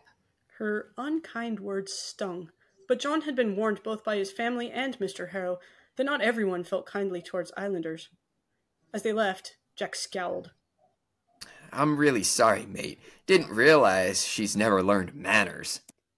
It's all right. My aunt and I spoke about this. Sometimes the color of a person's skin or the way they appear causes others to think they are different on the inside as well. Yeah, that's rotten. I'd expect better from an old lady like her. Jack responded angrily as they walked away. John patted his friend on the shoulder. Hey, it's all right, really. You, Mr. Harrow, Sensei Bruce, so many have been kind and not even mentioned that my skin is darker and my hair curlier, he said. Jack still looked upset. And my kick's faster, John added, hoping to ease the tension with some humor. Jack gave his friend a small smile at this. Yeah, well, she still shouldn't have been so rude. She has no idea what kind of person you are.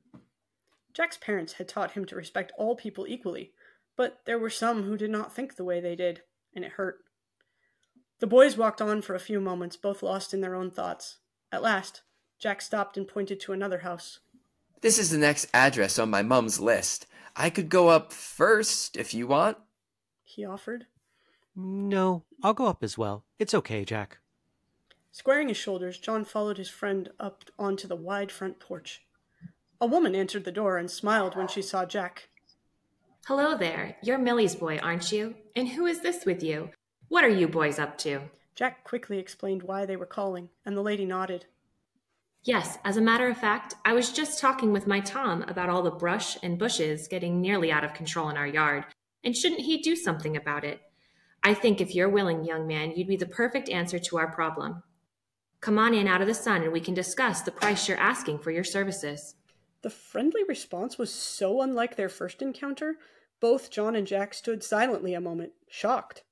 The call from inside that lemonade was being poured caused them to snap out of it, though, and both boys eagerly stepped into the house. John couldn't have imagined a better outcome. Not only was the woman friendly, and her backyard a true mess with plenty of work to keep him busy, she was also offering him 10 shillings each day he was able to work. John wasn't sure how much the karate-gi cost, but he was confident that he would be able to save enough money to buy one working for this kind lady. With a lightness in his step, John ran the entire distance home. Beginning tomorrow, he'd be earning money. He'd have his own karate-gi before long at all. Grinning from ear to ear, John rushed to his room and pulled out a piece of paper. Dear Mr. Tung, I have a job. I can buy the karate-gi and stay in Sensei Bruce's class. I am keeping up with my studies and my training. I wish you could meet Jack. He is the best friend I've ever had, besides you. Chapter 21. John stepped outside onto the steps of the school building, closed his eyes, and turned his face toward the hot sun. It felt good to be outdoors for a bit. Thanks to Jack's help and Mr. Harrow's patient instruction, John was consistently completing his work with time to spare, and now could afford to spend his lunch breaks out in the fresh air with his friends. Several of the boys from karate class were also attending his school, and John was looking forward to eating lunch with them. Spotting the group of boys from his dojo sitting at a table, he headed over to join them. Before he had taken more than a few steps, however, John felt himself shoved hard from behind and stumbled to catch his balance. Raising his hands and spinning around quickly, his heart sank as he saw who had shoved him. Hey, Islander boy. I wondered when you'd come back out of hiding and face me. Eddie sneered. John took a deep breath.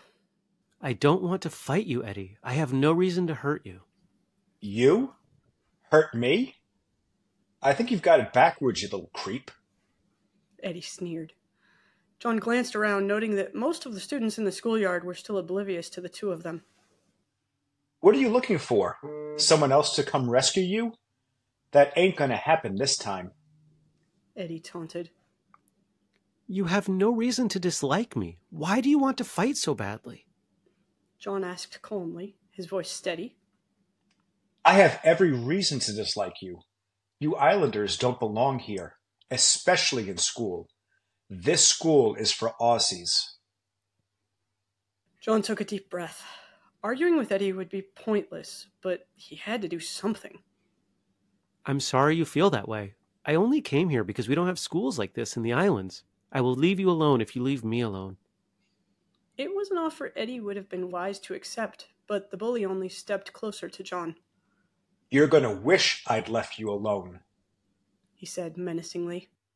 John kept his eyes focused on Eddie, but out of the corners of his eyes he could see the bully's group of followers gathering around them, as they had the first time Eddie had tried to fight him. The punch started from Eddie's hip and was aimed at John's face. Eddie threw his entire weight into the blow. John's hands had already been up, and as the punch came in towards his face, he grabbed the bully's wrist with one hand, and at the same time ducked his head to the side, so that Eddie missed his face. Pulling and quickly twisting so Eddie's arm bent at the elbow, John gripped tightly and stepped closer, causing the older boy to gasp in pain. Listen, I am not going to fight you, and I'm not going to leave school because of you. John continued to apply pressure, and Eddie gritted his teeth, shocked at the strength of the younger boy. You are going to stop bothering me, and everyone else for that matter. Got it? From somewhere inside, John felt a calm strength as he spoke these words. Eddie nodded, and John released a bit of pressure on his arm. With an angry yell, Eddie took advantage of the moment and kicked at John's leg, catching him in the shin. The next moments happened in a blur of motion, for John had spent so many hours training to react to different attacks with Mr. Tongue, he responded automatically. Dropping in pain, John brought Eddie down with him, flipping the boy onto the ground and rolling so that he ended up with the bully's face in the dirt and his arm twisted behind his back. Placing a knee on Eddie's back and holding his arm tightly, John realized he'd drawn more attention than he'd intended, for a large crowd of students had now gathered. I said before, I'm not going to fight you. I could break your wrist if I wanted to. John spoke in a loud voice as he put a bit more pressure on Eddie's arm for emphasis. I don't want to hurt you, and I don't care if you don't want me here. What is. Accept it. Eddie mumbled something into the dirt. I can't hear you. John's voice was steady, but his heart was pounding in his chest as he realized how many people were now watching them. I said fine. Eddie turned his head to the side and said through his teeth, You won't bother me anymore. Agree to it. All right. I won't bother you. I said fine, didn't I? Eddie responded. John released his grip on Eddie's arm and stood. The bully rolled over onto his back, and John stepped close, holding out a hand to help him up. He knew he ran the risk of Eddie yanking him down or kicking him in the shin again. Aware of the possibility, John still wanted to make sure everyone understood he wanted peace. Warily, Eddie reached out his left hand, gripped John's, and stood. Cradling his right wrist to his chest, Eddie stared at John for a moment, unsure of what to make of the situation. After a moment, he took a step backwards, then turned and walked away. Come on. What are you all staring at, anyway? Get away from him. He's crazy. Eddie called to his friends, who quickly followed him. The crowd dispersed, and John found himself surrounded once again, this time by his friends from the dojo. That was amazing, mate. You should have broken his wrist and smashed his face. He's always picking on everyone, one of his classmates said. John shook his head. No, true power is not doing what you don't need to. He knows I could have broken his wrist and didn't. That is enough. You gotta tell Sensei Bruce all about this, another chimed in. John sighed, then gave him a small grin. I have the feeling I won't have to, he said, walking over to the table and pulling out his lunch. Chapter 22. As Jack and John walked into the dojo the next day, Sensei Bruce approached them. I hear you had an encounter with a bully yesterday, he said. John didn't know the word encounter, but he understood what Sensei Bruce was referring to. Yes, sir. I tried to keep him from fighting me, but he wouldn't listen to words. I had to stop him. John didn't know how his sensei would feel about what had happened, and he wondered if perhaps he'd be upset. I understand that. Unfortunately, I know that boy's father, and he is much the same, always ready to argue about something. From what I hear, you did a good job controlling the situation. I'm proud of you, and I can see your Mr. Tongue taught you what it means to be a martial artist, not just how to do martial arts. It's what I strive for with all of my students as well. John looked down at the compliment Sensei Bruce gave him, but looked up again when the man said his name. Holding out a parcel wrapped in brown paper, Sensei Bruce smiled at John. It's for you. Came yesterday. Open it. John pulled back the paper to reveal a white, folded karate-gi. He looked up at Sensei Bruce, confused. Sir, thank you, but I can't accept this. I will need to work many weeks to earn the money to pay for it. Sensei Bruce gave him a short nod. Jack told me you found yourself a job earning money to buy this. I'm trusting you to bring the money when you've earned it. In the meantime, no use having it sit here while you train in your school clothes. Go change. Let's see how it fits. John hesitated. What if he lost his job? What if he didn't earn enough? Doubts filled his mind. Go on. Do as you're told, John. Sensei Bruce's sharp command startled him, and John almost smiled. That's the first time he sounded like Mr. Tongue. The pants were a bit too long, and the jacket felt heavy and awkward to the boy who trained most often without any shirt at all, but John felt his heart racing with excitement as he stepped out of the changing room and looked around, realizing that, at last, he felt like he belonged in this class. Sensei Bruce nodded his approval and called John over once again. I've watched you practice. You're very good. I'm awarding you a green belt, and I have no doubt if your Mr. Tongue were here, he'd agree with me. Handing John a belt identical to Jack's, Sensei Bruce walked him through the steps of tying it on. As John looked down and saw the stripe of green against the bright white of the uniform, he couldn't believe it. Sensei, thank you. I am honored, and I know Mr. Tongue would also be honored. I promise I will work hard to pay for this as soon as I possibly can. Sensei Bruce held out his hand and shook John's solemnly. I believe you, John. I have every confidence you'll keep your word. Working out in his karate-gi for the first time was an experience John knew he would never forget. The sleeves of the jacket and the legs of the pants made a wonderful snap when he threw strikes and kicks, and he felt more a part of the class than ever before.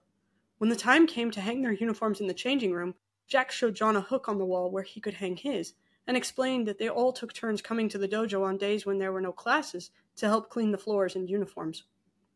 You'll be on the schedule soon. I'm sure Sensei Bruce will let you know. It was all so different, and yet so exciting. John couldn't wait to explain everything to Mr. Tongue. As soon as he and Jack finished their homework, John pulled out the letter he was working on and added to it. Today, Sensei Bruce gave me a karate-gi and a green belt. I have the same rank as Jack now. Did you ever have a karate-gi? Did you ever get a black belt? We will also spar soon. I did not know this word, but Jack said it's what you and I did, fighting, working to make what we learn apply. I wish you could see my green belt and my karate-gi. I wish my mother could see it too. As John set the letter aside, he sighed deeply. He was happy here. School was going better and better, thanks to Jack and Mr. Harrow. Karate classes were something he looked forward to, and Sensei Bruce was a good teacher. Mrs. Yancey was a kind employer, and she praised John's hard work as he cleared weeds and trimmed overgrown bushes from her yard in the afternoons. Auntie Mary and all of the family were good to him, and Adam and Annie loved any attention he gave them. Still, he missed home and his mother and brothers. Sometimes he would wake up and think he was in Tulagi. At times he was sure he could hear the ocean crashing against the coral reef outside his mother's hut. But when he opened his eyes, he was in Australia, many, many miles from home, and he would have to rise, dress for school, and continue on without his mother or brothers or Mr. Tongue. John knew being here in Australia was the best thing for all of them, but it didn't make missing them any easier. Chapter 23. Mate, it's bad luck for sure, but Mom says I gotta come home straight away after school for a few weeks and help her. Jack explained glumly. John nodded his understanding. Jack's mother had just come home from hospital with a new baby, and Jack was needed at home to help with his brother and sister as much as possible. It's all right, Jack. You've helped me so much with getting used to the language and assignments. I'll be just fine on my own. Besides, I have work for the Yanceys on days we don't have karate class. A thought occurred to John. Hey, will you still be at karate class these few weeks? Jack scuffed the ground with his shoe. Nope. Well, then, I'll come to your house and we can train together there. I'll bring Adam and Annie to play with your brother and sister. John offered. Thanks, mate, but my folks don't want no one coming over. Not while the baby's new. You know how mothers are. John frowned. No, in Tulagi, this is not our custom when babies are born. The entire village comes to share food and help with household chores and whatever else is needed. Often we stay in someone's home for days after the baby comes. Jack sighed. Well, that'd be nice about now, let me tell you, but I can't change my folks, you know? They don't want anyone coming over, so that's that. Over the next week, John fell into the busy routine of going to school, studying, working for the Yanceys, and attending karate classes. The only free moments he had were after dinner, when Adam and Annie would ask him to read to them, and shortly after, he would fall into bed, exhausted from the day's work. One afternoon, as he trimmed a particularly overgrown bush for the Yanceys, John heard something rustling near the ground. He stopped and reached for a shovel, then cautiously stepped closer. He had been warned about dangerous snakes, and had even seen a couple, but this was louder and closer than any he'd ever seen before. As John moved a tangle of dead branches away with the shovel, he saw the last thing he'd ever expected. Peter Rabbit? It was the first thing he thought of at the sight of the small, wide-eyed creature that was looking up at him. The rabbit was clearly terrified, and John took a step back to allow it to escape. The small animal made an attempt, but as John watched, he realized the poor thing was caught on something. Or, rather, in something. For as he squatted down and looked closer, John realized the rabbit was firmly caught in some sort of trap. Hey, what happened to you? He spoke quietly, gently, in his native language. I'm going to have to get you out of there, little friend. Looking around, John tried to locate something with which he could wrap the rabbit so it wouldn't bite him, while he tried to set it free. Seeing nothing, he considered asking Mrs. Yancey for an old towel or sack. He quickly disregarded that thought, though. This trap had most likely been set by Mr. Yancey for this very purpose, to keep rabbits out of his garden. Looks like you've got caught by Mr. McGregor, just like Peter Rabbit. It's all right, I'll get you free. Just need to find something to wrap you in. At last, John pulled his own shirt off and, clearing away the brush, prepared to free the terrified animal. The closer he stepped, the more scared the rabbit became, and it tried desperately to escape. John could see now that one of its hind legs was caught in the trap. Taking a deep, slow breath, John thought hard about what he would need to do. Always make plan, then do. If you can, think first, do after that. Mr. Tung's advice hadn't been meant for a situation like this when he'd spoken those words to his young student, but they came back to John's mind as he squatted, shirt in hand, assessing what needed to be done. Quietly, gently, John spoke to the rabbit. Slowly moving, he kept speaking comforting words until he was close enough to reach out and wrap his shirt tightly around its body. Hey now, it's okay. I've got to do something scary in order to get you free, but I promise I'll be as careful as I can, John explained. It seemed as though the creature understood him, for even though its eyes remained wide with fear, it did not fight him as he gently lifted it and took a good look at the trap. Tucking the rabbit under one arm, John worked on opening it. The trap was old and rusted, and it seemed an eternity before finally the rabbit's hind leg was freed. Looking closely, John could see the leg was broken. Hey, I've got some bad news. I can't let you go free, not just yet. You're injured, little friend. Don't worry, though. I'll take care of you.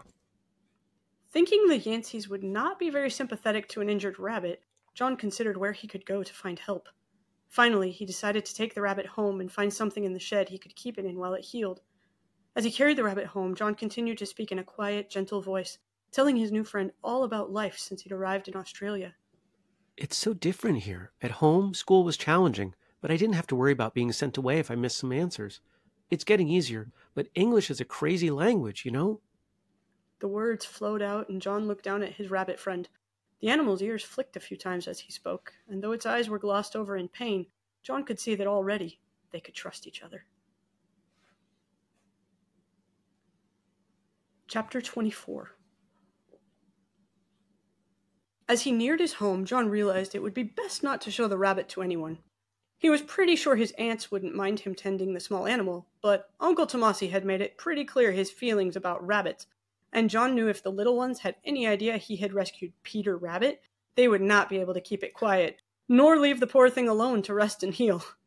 Walking past his home and cutting back alongside their property to the back, John carefully stepped over the low fence that surrounded the backyard. and looked towards the house. Seeing no one, he pulled open the shed door with one hand and stepped inside. Locating an old crate, John rummaged around for something soft he could use to make it more comfortable for his new friend. On a shelf, there were a stack of old flour sacks, and he maneuvered his way around several gardening tools to reach them. Still holding the rabbit under his right arm, John stretched out his left hand for one of the sacks. As he reached, he bumped into a shovel, knocking it over and causing a loud crash that filled the shed. The rabbit jolted at the sound and kicked its good hind leg, scratching John and scrambling to get to safety. John's heart beat rapidly, and he struggled to keep hold of the rabbit as it tried to escape. Grabbing with both hands to keep his friend from falling, and also trying to be careful not to touch its injured leg, John spoke once more, keeping his voice much calmer than he felt. Hey now, it's all right. That was my fault. Nothing's going to hurt you. Just a bit of noise, that's all. Sorry, little friend. Adjusting his grip carefully, John turned back towards the crate. Slowly, gently, he set the rabbit in the crate, still holding his shirt wrapped around its body. Turning back towards the stack of flour sacks, John carefully reached out and took one. He folded it and placed it in the crate with his new friend.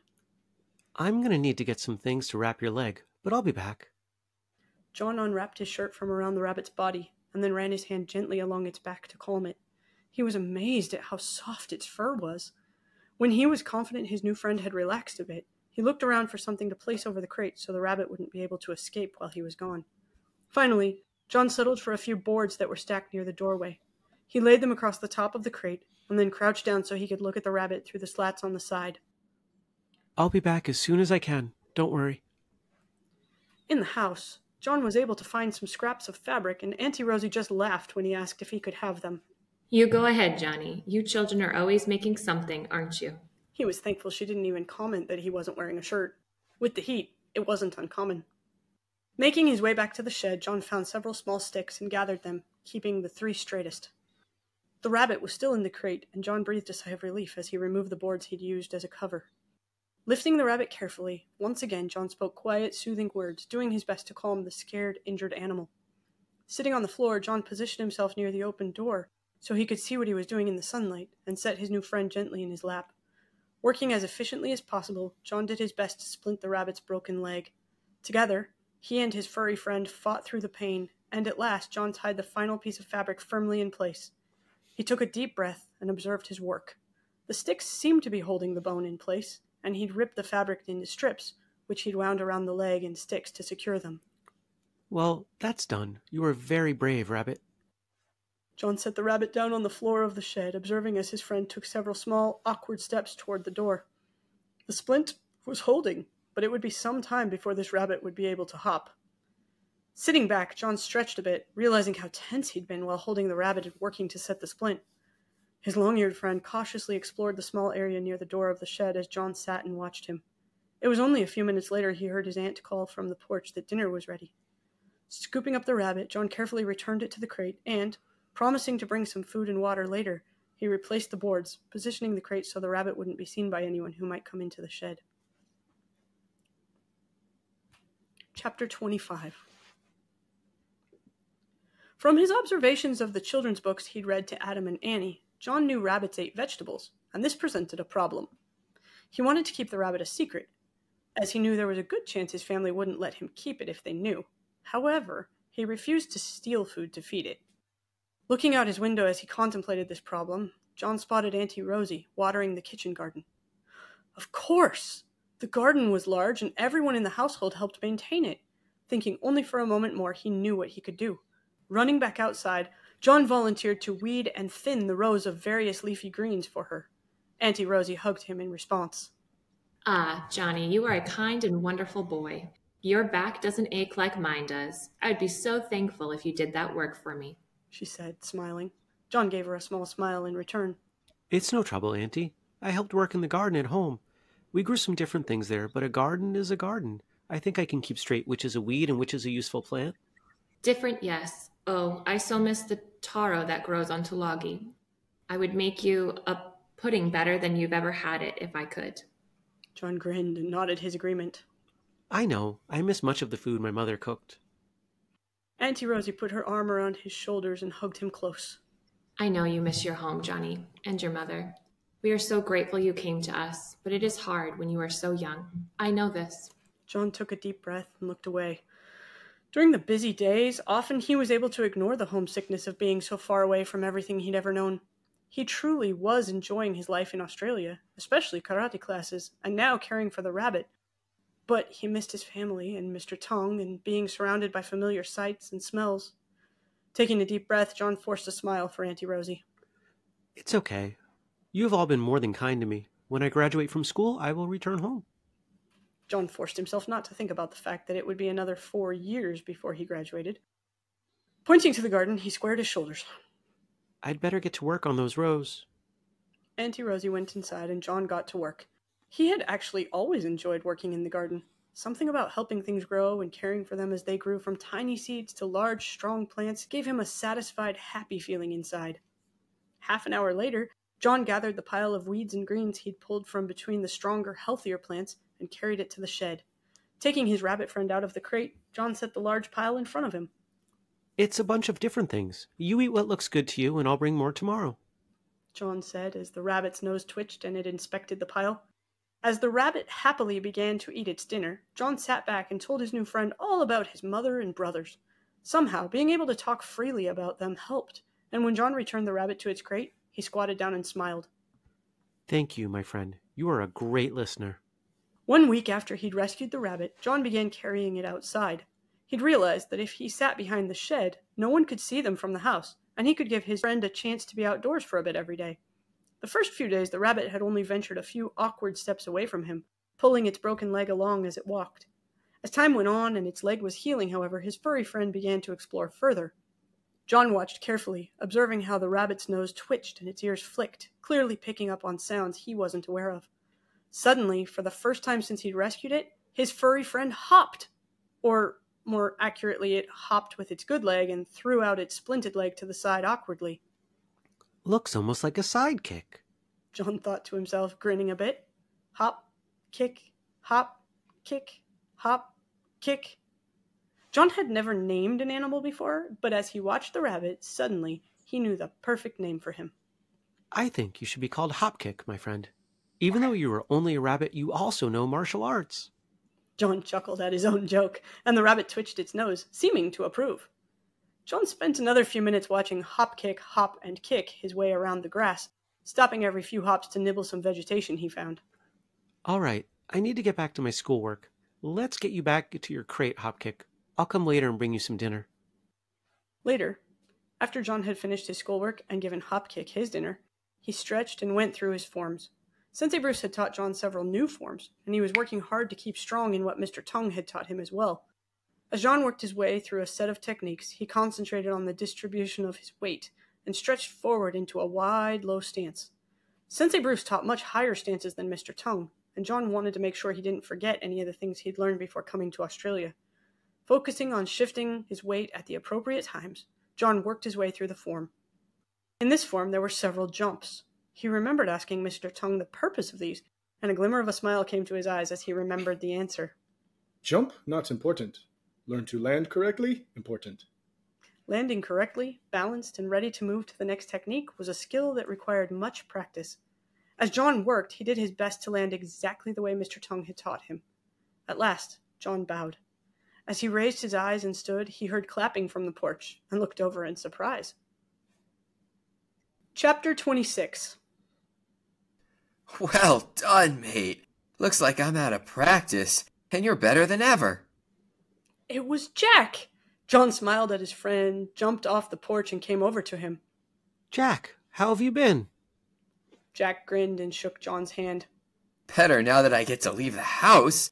Been busy, but the baby's all right. He doesn't cry as much as Timmy did when he was that size. He chuckled. John glanced toward the shed, quickly making a decision. Hey, come with me. There's something I want to show you, he said, nodding his head in the direction of the shed. Jack raised his eyebrows in curiosity and followed John. Look, I haven't shown or told anyone about this, so keep it quiet, all right? Jack was now very curious and used his index finger to cross his heart. John looked at him, puzzled. What's that supposed to mean? Cross my heart means I won't tell. It's a way to promise something, that's all. John had never heard of this before, and Jack laughed at his puzzled expression. Come on, mate. Honest, I won't tell nobody. Open the door. Hold on, it's pretty stuffy in there. Go around the back of the shed. I'll bring it outside. Jack shrugged and did as John asked. In a moment, John came around the corner carrying the rabbit. Jack's mouth dropped open in surprise. You've got a rabbit? John nodded and set the rabbit down on the ground, squatting beside it. His foot was caught in a trap at Mrs. Yancey's. I found him and rescued him. Did you splint his leg like that? Jack asked as the rabbit hop-kicked his way a few feet from them and began nibbling on some grass. Yep, I named him Hopkick. Can you tell why? John asked with a small grin. Ha! He does look like he's kicking when he hops. You're a clever one, John. Hopkick? Pleased to know you, Hopkick. Jack laughed. Does your family know about him? John shook his head. No, I thought the way people around here feel about rabbits, it was probably best to not show them. Besides, in another few days, I think he'll be strong enough to take the splint off, and then as long as he's able to hop well enough, he'll be ready to let go. He explained. You mean you're not going to keep him? Jack asked. No, he needs to be free. He was wild when I found him. I'm just helping while he can't take care of himself. John had considered trying to keep his friend as a pet, but as much as he enjoyed the rabbit's company, he knew Hopkick would be much happier roaming free. I see. Well, thanks for showing me anyway. I'm glad you saw fit to help him, even if he is a rabbit. Jack said with a rather sarcastic grin. The boys sat, watching Hopkick and talking about what Jack had missed in karate classes for a bit longer. After returning the rabbit to his crate, the boys spent a few minutes sparring, something Jack had missed very much. He'd tried to keep up with his personal training at home, inspired by the dedication John showed to his training every day, even those with no karate classes. You're getting better, John said as he rested his hands on his knees after a few moments of sparring with his friend. Thanks. It's funny. All I've been doing is going through forms at home when my sister's napping, but I think it's helping. Jack answered as he wiped the sweat from his forehead. John nodded. Every part of practice helps with every other part. They are all connected. Jack nodded and chuckled. You sound like Sensei Bruce, mate. Together, the boys went through several forms before Jack announced he had to be getting home. See you tomorrow. I can't tell you how excited I am to be going to the dojo again. As Jack left, John waved, then returned to check on Hopkick once more. That night, John started a new letter to Mr. Tung. He'd sent 3 in the time he'd lived in Australia, and twice that many to his mother and brothers. Mr. Tung, I have been training every day. The language is much easier to understand now, so I'm able to spend less time on my homework and studying. But don't worry, I am still working hard at my studies. Do you know what rabbits are? Do they have rabbits in China? I rescued one. He was injured, but he will be strong enough to release soon. His leg was broken, and when he hops, he kicks one leg to the side. It looks like he is kicking, so I named him Hopkick. Even my rabbit knows martial arts. The day had come for John to release Hopkick. He had taken the splint off and felt carefully along the rabbit's leg and foot. The bones seemed solid, and when he allowed Hopkick to explore behind the shed, the rabbit had taken several steps, stretching his legs as though he had been waiting to do so, and then hopped, with both feet, several feet away from John. For a second, John thought perhaps Hopkick would take off running and be gone that day. But he seemed to be waiting, looking to John as if to see if it would be all right. That had been yesterday. John realized he'd become closer to the rabbit than he had thought. Though he had planned all along to release Hopkick into the wild once he was healed, now John felt a pain in his heart he hadn't expected. Sitting with the rabbit in his lap, John stroked the soft fur on Hopkick's back and spoke quietly. I know it's best to let you go. Life in that crate is no life for a creature like you, now that you're all healed up. But I really will miss you. You've been a good friend, Hopkick. I won't forget you, not ever. Picking Hopkick up, John stepped over the fence and walked away from his aunt's yard. There was a decent amount of brush and wildland about a half-mile from their property, and John knew this would be the safest place for the rabbit, away from yards and traps and people with gardens. Setting the rabbit down at the edge of the thick brush, John squatted down behind it. Go on, be free. Stay out of the city, all right? I'll miss you. As John spoke the words, Hopkick's nose twitched, his ears flicked, and he took a few small hops toward the brush. He stopped for a moment, and then, as though he had understood John's words, he took off, disappearing into the thick brush. John stayed there a moment longer, staring at the spot where Hopkick had disappeared. Goodbye, my friend, he said at last, standing and turning to leave. Chapter 27. Sweat dripped down John's forehead and stung his eyes as he watched the movements of his opponent and carefully matched them with his own. As the other teen circled, John turned with him, hands in front of his body, his muscles relaxed but ready to respond to any sudden movements. This fellow brown belt was quick, John knew from experience. They had trained together for over 4 years now, and every time they sparred, John was always challenged by this friend's speed. Today was no exception. As Luke faked to the left, John allowed himself to shift and follow, but in the next instant was attacked on his right side. Mentally scolding himself for falling for the fake, John threw up his hands to block, wildly trying to regain control of the fight as the taller boy advanced and forced him to take a defensive stance. Ducking, John shuffled his feet and quickly moved to Luke's left side, throwing a kick at his ribs as his opponent twisted around to keep up with him. The kick landed on its intended target, and John was quick to pull his foot back before Luke could grab it and counterattack. Stepping out of range, John took a deep breath, mentally resetting his focus. It was only meant to be a short moment of rest, no longer than a second, but even so, John found himself on the defensive yet again as Luke exploded in with another combination of strikes before he was ready. Luke was much taller than John, or any of the other students for that matter, and he used his reach to his advantage, often cornering them and keeping them on the defensive as they weren't able to even reach him as he attacked. John loved the challenge of fighting someone taller and quicker than him. It seemed every time he stepped into the ring with Luke, he learned something new. As John retreated, blocking Luke's furiously quick combination of strikes, he braced himself. The tall brown belt loved to surprise his opponents with a sneak kick to the head while they were busy blocking his hand strikes. Seeing Luke's knee raise out of the corner of his eye, John reached out and caught his leg before the kick had a chance to land. Stepping in quickly, John applied pressure to his opponent's knee, twisting slightly, and the taller boy went down. Stepping back, John stood in his fighting stance, though clearly the fight was over. All right, well done, both of you. Sensei Bruce's voice ended the match, and John stepped close, offering his hand to help Luke stand. Grinning, Luke accepted the offer, then patted John on the shoulder. Good fight, mate. You're always a challenge, he said, wiping sweat from his forehead with the sleeve of his karate gi. John grinned and wiped the sweat from his own face. You are as well. I can't believe how quick your hands are. That night, John sat at his desk, writing a new letter to Mr. Tung.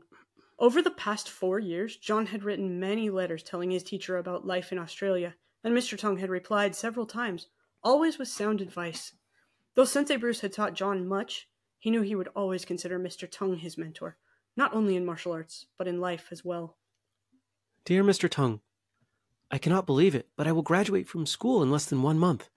It seems like I have lived here an entire lifetime, and yet it also seems as though only yesterday I was in Tulagi, training with you on the beach.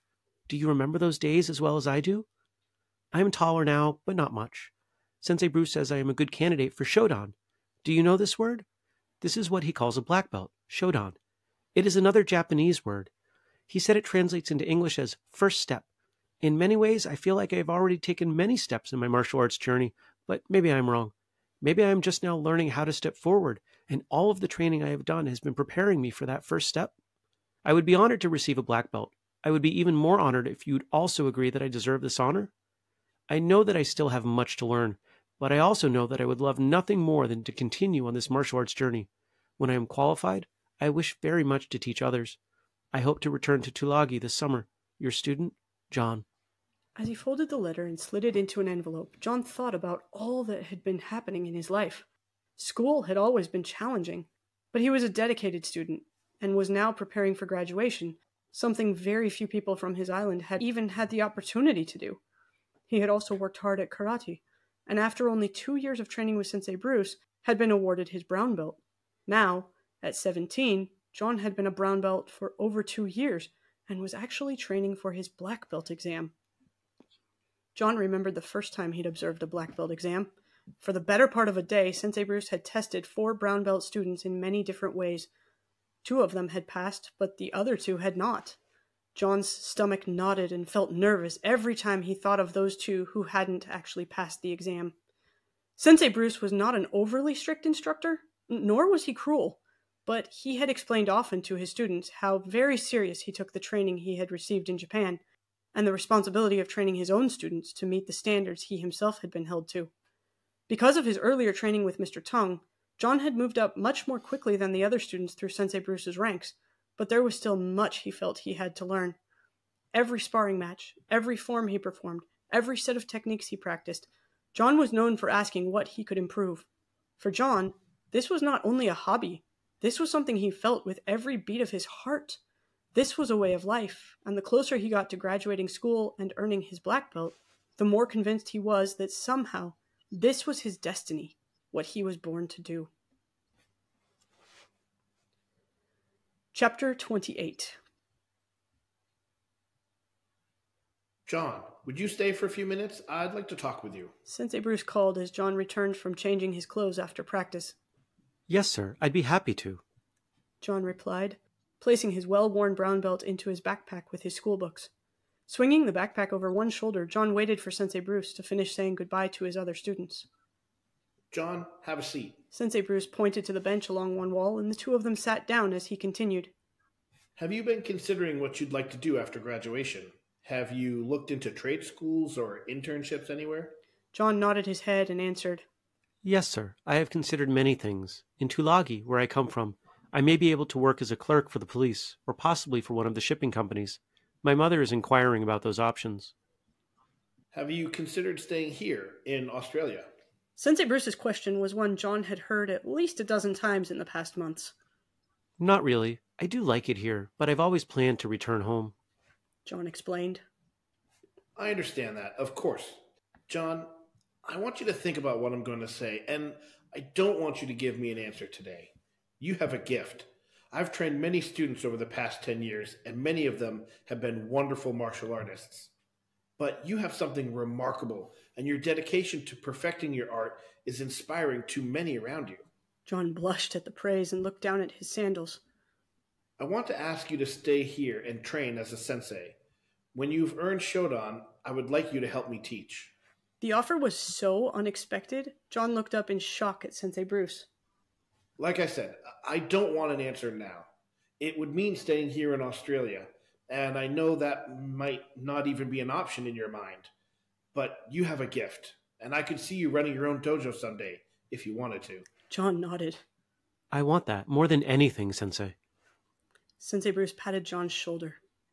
I have every reason to believe you shall achieve it, John. If you stay, I can tell you right now, you'll learn more from teaching than you have ever learned as a student. Late that night, John lay awake in his bed, staring at the ceiling, deep in thought. Many thoughts swirled around in his mind as he contemplated what he should do. It had always been his plan to return to Tulagi, but for the first time, Sensei Bruce's offer had completely shaken his resolve. The dream of teaching martial arts had been something that had been growing in his heart since even before he'd come to Australia. Now, being offered this position, it was as though his destiny had been laid before him. At the same time, John desperately missed his family and home. His mother had been counting the days until he would return, and he could not disappoint her. Yet, how could he give up such a wonderful opportunity? John closed his eyes and laid an arm across his face. He didn't know what to do.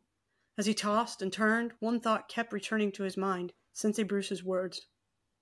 You'll learn more from teaching than you ever have learned as a student. John didn't know how that could be possible, but he wanted more than anything to understand. Come on now, boys. Look like black belts. The phrase most commonly heard from Sensei Bruce these days echoed off the walls of the dojo as John focused on the punches he was throwing. Squatting into a deeper stance, John kept his gaze fixed directly in front of him and concentrated all of his strength and energy into the point of contact his punch was intended to make. Even throwing punches in the air, John knew how important it was to take every single opportunity to practice as seriously as possible. As they transitioned from stationary practice to working on their forms, John and his 3 fellow brown belt students pushed themselves even harder than usual. There were only 3 days left before their formal black belt test, and everyone could sense the importance of this practice. 2 hours later, John and Jack changed out of their sweaty uniforms. Jack grabbed a broom and John a mop. It was their turn to clean the dojo floor, and the 2 other brown belts took the pile of uniforms to wash and hang to dry for their next practice. I can't believe we've both made it this far, Jack said as he swept the floor. I just want to make it through Saturday, John responded with a grin. Yeah, seriously. My mom keeps talking about how proud she is already. It'll be crazy to have her and my dad here watching. They've talked about nothing else for days. Jack rambled. John felt his throat tighten as he thought of his own mother, far away in Tulagi. I'd give anything to have her here on Saturday. John wanted to speak the words aloud, but he knew it wouldn't do any good, and he also didn't want to make Jack feel bad. His silence spoke more than he'd intended, though, and Jack looked up from sweeping after a moment. Mate, I've done it. I'm sorry. I know your mum'd be here if she could. Mr. Tongue, too. I know how much she wanted to be here to see you graduate school and turn 18. John shrugged and kept his eyes on the bucket of water he was adding soap to. I'll see them later this summer, he said, forcing a smile he didn't feel. Jack swept the rest of the floor in silence, not wanting to accidentally say anything else that would make his friend feel bad. John was lost in his own thoughts, and as he mopped the floor, he tried hard to be positive about his upcoming test. This year had been so full of important milestones in his life. He had graduated high school, the first in his family to do so, and he was testing for his black belt in karate, something he had dreamed of since the day he first learned what a black belt was. He had celebrated his 18th birthday, and his mother and brothers had sent gifts all the way from home. His aunt had given him the surprise of his life when she'd handed him the package, and later explained that his mother had sent the gifts 6 months in advance to be sure they arrived in time. There were so many wonderful things here to be thankful for, and John worked hard not to think about the one thing he didn't have, his family here to celebrate all these amazing milestones with him. Chapter 29. It's looking good in here, gentlemen, Sensei Bruce called out as John and Jack finished cleaning the floors and putting away the cleaning supplies. Thanks, Sensei. Can't believe just a few more days till Saturday, Jack responded. Sensei Bruce nodded. Only one more practice before the big day. See you tomorrow, he replied. Jack slipped his sandals onto his feet and motioned to John, but Sensei Bruce raised one hand. I need to speak with John for a moment, if you don't mind, Jack, he said. Sure, I'll head home now, and you can follow when you're through. I'll get some sandwiches together, Jack said to John with a grin. John nodded and returned the smile. That will be a welcome meal after the workout we just had, he said. Jack left, and John turned to Sensei Bruce. I wanted to ask you about my offer to stay here and teach. Have you thought more about it? John took a deep breath. He'd been expecting this conversation, and was not looking forward to what he had to say. Sensei, I want that, more than anything. I would love to stay and train more, and also to teach. It's what I've dreamed of for years, but... John swallowed hard, forcing himself to continue. I can't stay. I made a promise to come back home, to Tulagi, and take care of my mother. I must find a job where I can take proper care of her. It's the reason I have worked so hard to graduate. It's the reason I came to Australia. I cannot let her down. I hope you understand, he finished. Sensei Bruce nodded. Of course I understand, John. You're an honorable son, one any mother would be proud to have as her own. Have you not considered you might be able to make enough money to support yourself and your mother through teaching martial arts? John frowned. How, Sensei? Who would pay for karate lessons? Sensei Bruce pulled an envelope from his pocket and held it up. I'm not saying you'd be rich, but I have a letter here from a friend of mine. He also studied in Japan and now teaches in the United States. He chose to open his school to children and teenagers. Their parents pay for the lessons. He said it's not easy, but it is possible. I just wanted you to have an idea of what possibilities are out there. John rubbed a bruised spot on his arm as he thought about this. The United States is on the other side of the world. Do you think people would pay for lessons here in Australia? Sensei Bruce nodded. Yes, I think so, especially if you were willing to teach children. I've never charged fees because I wanted my students to help maintain the dojo, and I figured that was a decent exchange. Also, I've only ever brought in a handful of fellas at a time, as you know. The world is changing, though, John. People are interested in what other parts of the world have to offer now, and as it turns out, certain parts of the world have much to offer that most here have never even seen or heard of, he explained. John stood silently for a moment, processing all of this. Look, you give it a good think. I'm willing to help you find students after you've helped me teach for a time. You might have to work some odd jobs in the meantime, but I believe in you, John. I think you've got what it takes to help martial arts reach more of the world than it ever has. John was overwhelmed, and he didn't quite know how to respond. At last, he said, Sensei, I am honored, and I want to teach more than anything. But I haven't seen my family since I was 13. I need to go home. Sensei Bruce nodded his agreement. Yes, absolutely. Go home to your island, John. But nobody said you have to stay there forever. You can go for a visit this summer and then come back here if you decide that this is the right thing to do. I just wanted you to know this is an option I'm willing to help you pursue. John sat at his desk, thinking about his latest conversation with Sensei Bruce. Yet again, he was torn between what he wanted most of all and what he felt would be right. If he returned home only to announce to his mother that he was leaving again, would it not break her heart? He had promised to take care of her, and he was a man of his word, first and foremost. As John sat staring out the window, he wondered what advice Mr. Tung would give him. Knowing he would not receive a reply before his return to Tulagi, nevertheless, John pulled out a piece of paper. Writing to Mr. Tung had always been one of the best ways to process what was happening in his life, and today, John needed to get his thoughts down on paper. Dear Mr. Tung, I spoke with Sensei Bruce again today. He wants me to stay in Australia and teach. He thinks with more training I could someday run my own dojo. I would love that more than anything. But I need to come back home. I have promised, and my mother has waited more than 4 years for my return. When I read her letters, I can see her tears. What should I do? Martial arts has been the only thing I have truly wanted to do ever since I saw you and Mr. Trias that day so many years ago. Sensei Bruce says he knows someone who makes their living teaching. Can you believe that? Do you think I could do such a thing? I did not train in Japan or China or Okinawa. Why would someone pay me to teach them martial arts? I always thought I would return to Tulagi and work whenever my mother found a job for me. I want to honor her. She gave up so much for me to come study here. I must come back and show her how grateful I am. I am confused, Mr. Tung. Also, I will be testing for black belt in 2 days. I do not know how I will do, but I hope I will make you proud. If I do not pass, I will know for certain that I am to return to Tulagi. Perhaps if I fail, you will not even want to train me anymore. I would understand. I hope I make you proud on Saturday, even though you cannot be there. Your student, John. Chapter 30. Saturday morning, Auntie Rosie made a large breakfast, but John could not force himself to eat even a small portion of it. His stomach was already full of nervous butterflies. As he walked to the dojo, John thought back on all the years of lessons that had led up to this day. From the first days of training with Mr. Tung, that 10-year-old boy full of ambition and excitement, begging the man to teach him something, anything, and the hours of relentless practice on his canoe, in his bedroom, outside in the pouring rain, the hikes in the jungle, the long hours practicing on the sandy beach, the many, many lessons Mr. Tung had taught him in the small courtyard outside his home. Thousands of memories of his training in Tulagi brought a warm smile to John's face.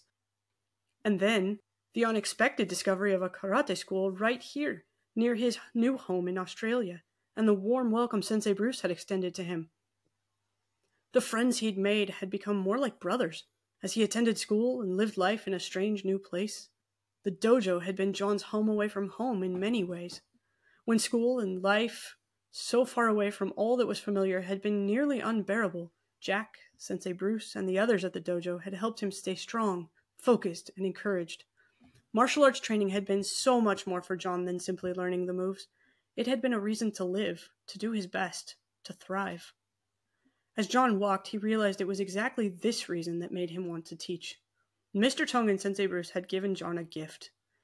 Through their patient training and instruction, John had become a better person in every aspect of life, not only martial arts. More than anything, he wanted to do the same for others. Walking into the barn, John squared his shoulders and stood tall. This was it. This was the day he had been training for, even before he had ever heard of black belts. If he passed, today he would begin the journey towards using martial arts to make a difference in others' lives. As he changed into his karate gi and tied his brown belt tightly, John realized at last that Sensei Bruce was right. This really was the Shodan, the first step toward martial arts as a way of life. Sensei Bruce called his 4 brown belt students to line up in front of him. John stood tall and focused, with Jack on his right, Luke on his left, and another good friend Blake to Luke's left. Along the wall to John's right, a group of their fellow students had come to watch the entire exam, and they sat quietly on the long bench. John looked over his sensei's shoulder and saw several rows of empty chairs, which had been brought in for the spectators who would come later that day to witness the presentation of their black belts. If we pass, John thought to himself, nervously flexing the muscles in his hands as he stood waiting for the exam to begin. Calling out in a loud voice, Sensei Bruce began the exam. His 4 students bowed, and he bowed in return.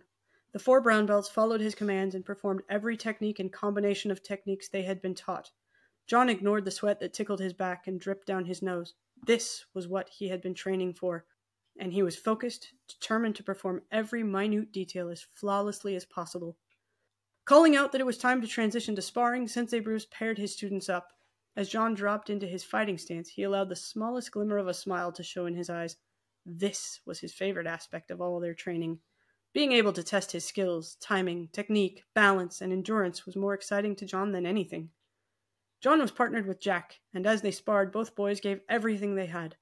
It seemed an eternity before Sensei Bruce called for the partners to switch, and once John had swapped places with Blake, he dropped his hands to his knees and took a deep breath, already feeling fatigued.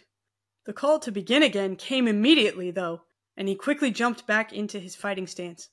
Luke was as quick as ever, and John worked hard to keep one step ahead of his tall opponent. At last, Sensei Bruce called out to switch partners once more, and John found himself opposite Blake. All 4 students were sweaty and tired, but Sensei Bruce didn't seem to notice, or at the very least, he didn't seem to care. Calling out to begin once again, John and his fellow classmates sparred their 3rd consecutive round. Blake was a very challenging opponent. His ability to spot and strike a target was lightning fast, and though he didn't move around as much as Luke or Jack, he was always calculating, always ready. John loved sparring all of his friends, and the different challenges each of them presented. As Blake's foot connected with John's ribs, he stumbled back. As usual, John hadn't even been aware he'd opened up that area for a strike, and already the kick had landed. All right, gentlemen, 5-minute break, and then you will go through all of your forms. Glancing at the clock, John realized it had been 2 hours since the test began. He laughed as Jack dropped to the floor and lay on his back, moaning. And to think, I begged for this. Jack groaned from his place sprawled out on the floor. John drank a cup of water and felt his stomach tighten. It might have been a good idea to eat some breakfast after all. It was too late now, though. He shook his head, wiped the sweat from his face and neck, and stretched, watching his friends go through similar preparations. Jack had reluctantly stood from his place on the floor and was stretching as well. Think I could drink a gallon of water right now, but I know better, Blake said, forcing himself to only sip the water he strongly desired to gulp. All right, break's over, Sensei Bruce called, and the 4 students jumped up to stand in line once more. Chapter 31. Calling each of them in turn, Sensei Bruce watched as they performed different forms he'd taught them, beginning with the simplest and advancing through the more challenging and technical forms they'd taken hours and hours to learn and understand. As John worked his way through each form, he concentrated on doing everything exactly as Sensei Bruce had taught him. At last, when they had all finished performing their forms, they were given another break. As John drank water, he silently wondered how much longer the test would be, and what else Sensei Bruce might have planned to challenge them with. The muscles in his arms and legs felt shaky, and he was starting to feel lightheaded from having not eaten breakfast, but John had worked too hard to allow those feelings to stop him now, no matter what lay ahead. John! Hearing his name called, John looked up and saw Sensei Bruce standing in the center of the dojo floor. Now we will spar, Sensei Bruce said. John took a deep breath and stepped to the middle of the ring. He loved the challenge of sparring with his sensei, as it always reminded him of the days he trained with Mr. Tong. Today, however, John felt overwhelmed. He was already exhausted from the hours of testing. Sensei Bruce held nothing back as he sparred his students. First John, then Blake, then Luke, and finally Jack. John found himself resorting to the lower stances and quick movements Mr. Tong had always trained him in when sparring with Sensei Bruce, and today especially he did his best to dodge and step around the tall man quickly, conserving as much energy as possible. At last, Sensei Bruce bowed. All 4 of you, sit and wait. As they sat on the floor silently, eyes focused straight ahead, people began to enter the dojo and quietly make their way to the seats. John knew Auntie Mary would be there, as well as Adam and Annie. Auntie Rosie and Uncle Tomasi had a hard time getting around these days, so they had decided not to come. Out of the corner of his eye, he saw Jack's parents sit down in the front row of chairs, and Luke's grandmother as well. At last, Sensei Bruce walked out to the center of the dojo and faced the crowd of spectators that had gathered. I want to thank you all for coming today. It's been a great honor to work with these 4 young men over the past years, and they have all shown great dedication and passion. I'm not sure if you're all aware, but when Jack, Luke, and Blake began their training, there were 13 others who started with them. Out of the 16, only these 3 have remained and devoted themselves and earned the right to be here before you today. This great honor. John listened as Sensei Bruce spoke and realized he hadn't even considered how many students stopped training at one point or another. It was true. Back when he'd moved to Australia and first joined the dojo, there had been a large group of green and brown belts training. For many different reasons, most of them no longer came to practices. Now there was an entirely new group of white belts and green belts training, and John silently wondered how many of them would continue on to earn their black belts. Also here today is John Ramo. He joined us from Tulagi after training with another martial artist, Mr. Tung Gi Tsing.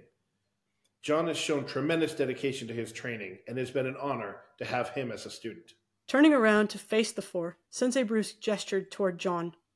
John, would you please show us one of the forms Mr. Tung taught you back before coming here to Australia? Jumping to his feet instinctively, John felt his heart beat rapidly. He had no idea such a request would be made of him. Stepping forward, he closed his eyes for just a moment, focusing on the task before him. As he had thousands of times before, John opened his eyes, bowed low, and began the form. As tired as he was, John pushed himself to put everything he had into the execution of his techniques. At last he bowed, signifying the end of his performance. Thank you, John. Well done, Sensei Bruce said, as the group of spectators clapped enthusiastically. Stepping back quickly, John sat back down, amazed that he'd been given the opportunity to perform something from his time in Tulagi. Sensei Bruce called out to the 4 candidates, and all of them stood instantly. Calling Luke's name, Sensei Bruce stepped forward, as did Luke. In Sensei Bruce's hands was a folded black belt. Luke untied his brown belt, folded it up carefully, and laid it in Sensei Bruce's outstretched hands. After bowing, he carefully took the black belt, turned his back, and tied it on. After tugging the knot and making sure it was secure, Luke turned back around and bowed once again to his sensei. An enthusiastic burst of applause erupted from the entire dojo, and John felt goosebumps rise on his arms. Seeing Luke step back, now wearing a black belt, was a surreal moment. Sensei Bruce repeated the process with Blake, and then Jack. Each time the crowd applauded, and Sensei Bruce applauded right along with them. Chapter 32. John. As he stepped forward, John couldn't believe this moment was actually here. At Sensei Bruce's command, John untied his brown belt and folded it carefully, realizing his hands were shaking with excitement and exhaustion. As he picked up the black belt, his black belt, he turned and began tying it on. Tugging the knot tight, he took just a second to look down and take in what he saw. He was really, actually a black belt in karate.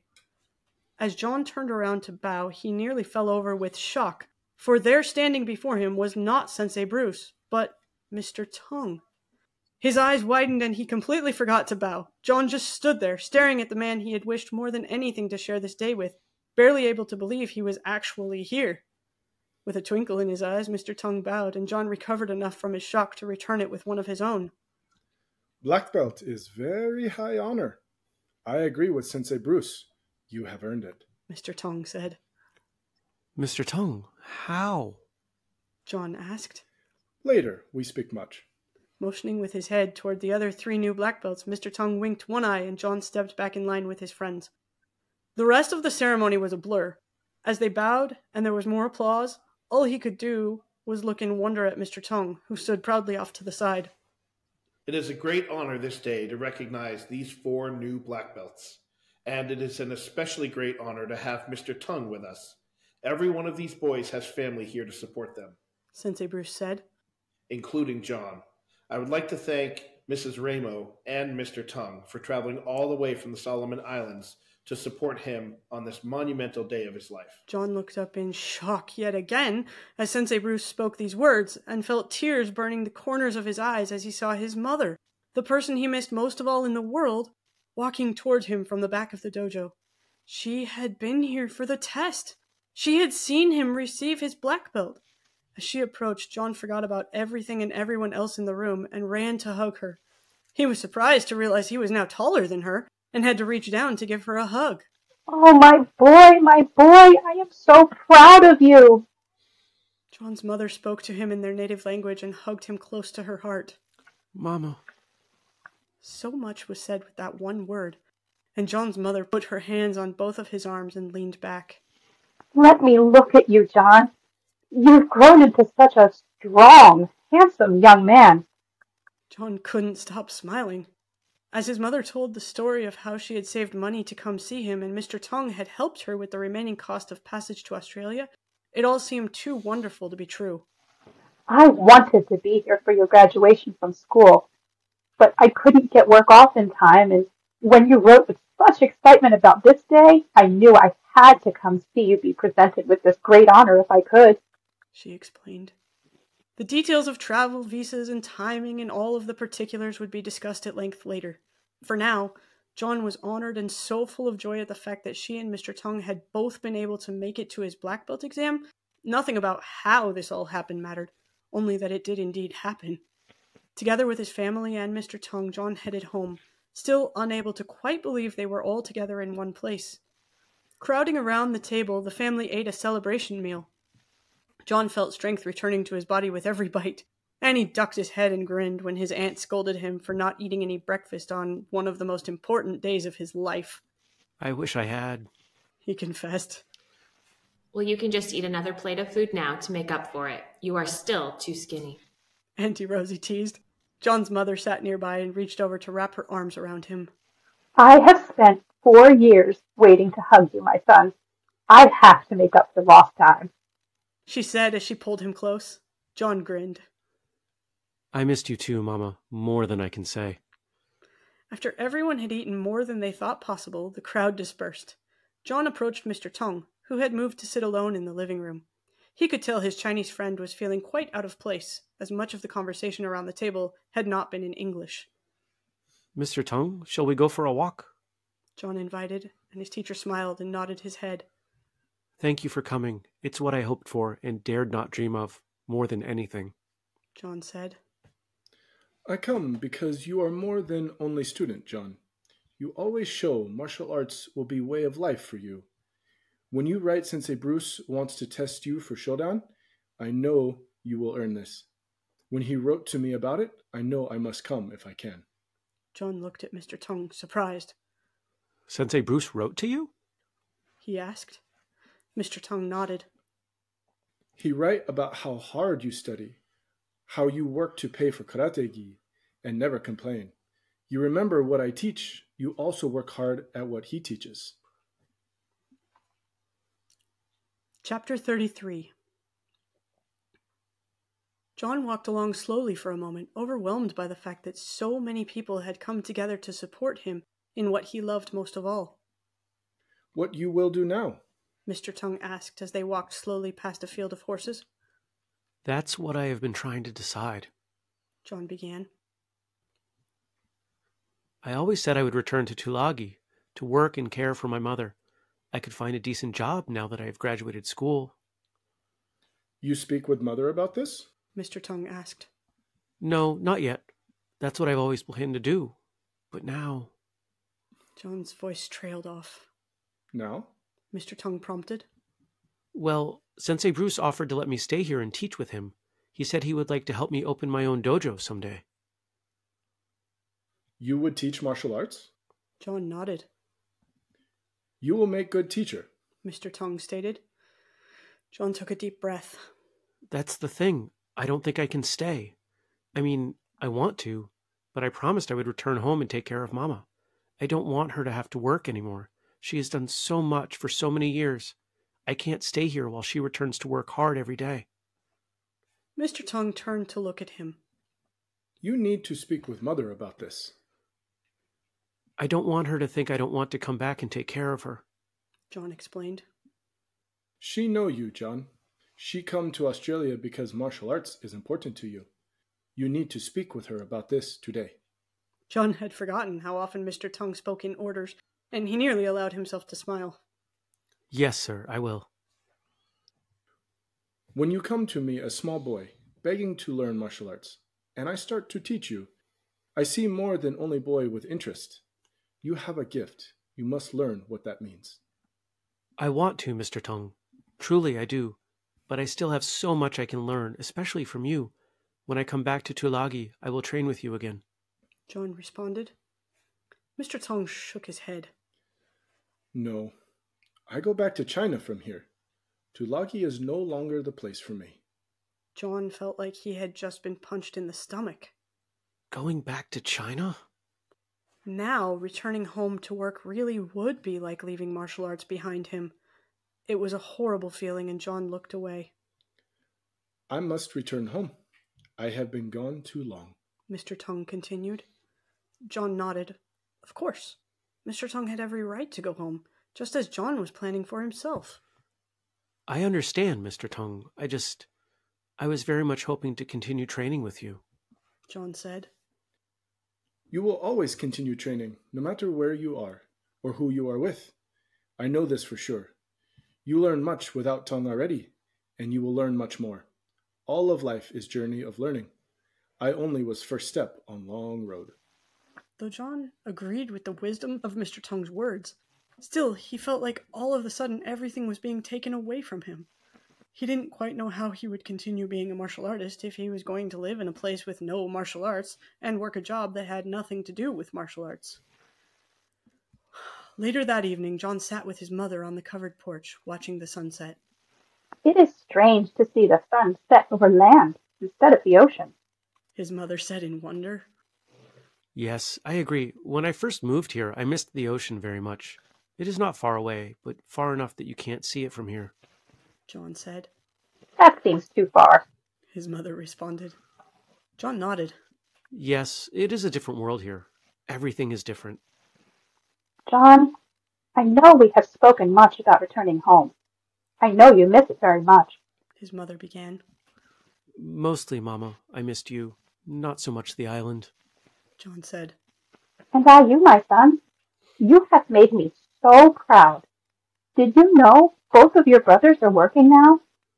They started their own fishing business, and it is doing well. All three of you always loved to be in the water. I remembered your days and days of swimming as though it were yesterday. Joe and George have also grown up into strong, fine young men. I am proud of all of my sons. She smiled. I miss them too, and I can't imagine George being old enough to run a business. John chuckled. He is tall and strong, like you. Both of your brothers are able to take care of themselves now. John looked at her curiously, and she continued. You have lived here with Auntie Rosie and Uncle Tomasi for years now. You know how weak they are getting in their old age. Mary has asked me to come live here and help care for them. John could hardly believe what he'd just heard. Will you? He asked. I think I would like that very much. I am very tired of working so many hours on the plantation, and this way I can spend time with my scholar's son when he is not teaching his martial arts, she said with a smile. John stared at her, shocked. Teaching martial arts? Mama, how did you know? His mother patted his knee as she responded.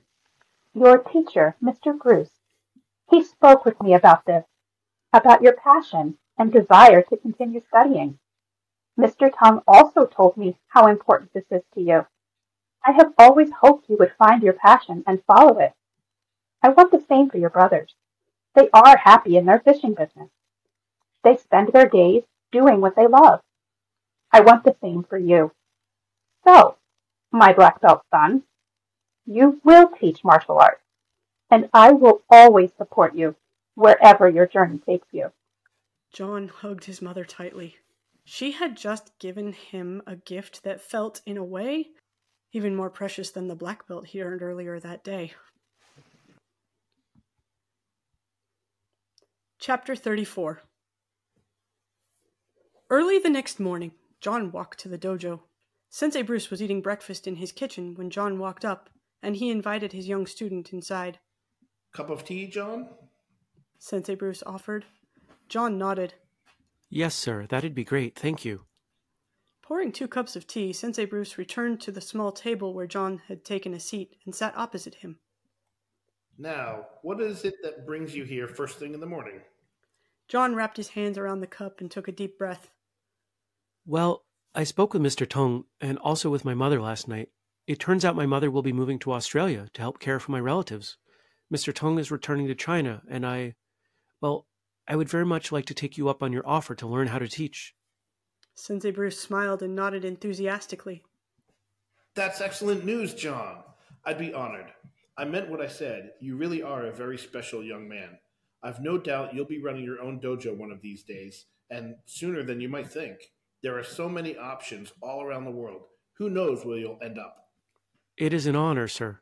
I think I am beginning to understand why black belt is called Shodan. I feel like my martial arts journey is just beginning. John replied. And so it is, so it is. I look forward to working with you, and I know you'll take every step of learning to teach seriously, as you've always done. If you need anything at all, you know not to hesitate to ask. Sensei Bruce said. Thank you, Sensei. I truly appreciate it. I can't quite believe all that has happened in the past 24 hours. Sensei Bruce chuckled.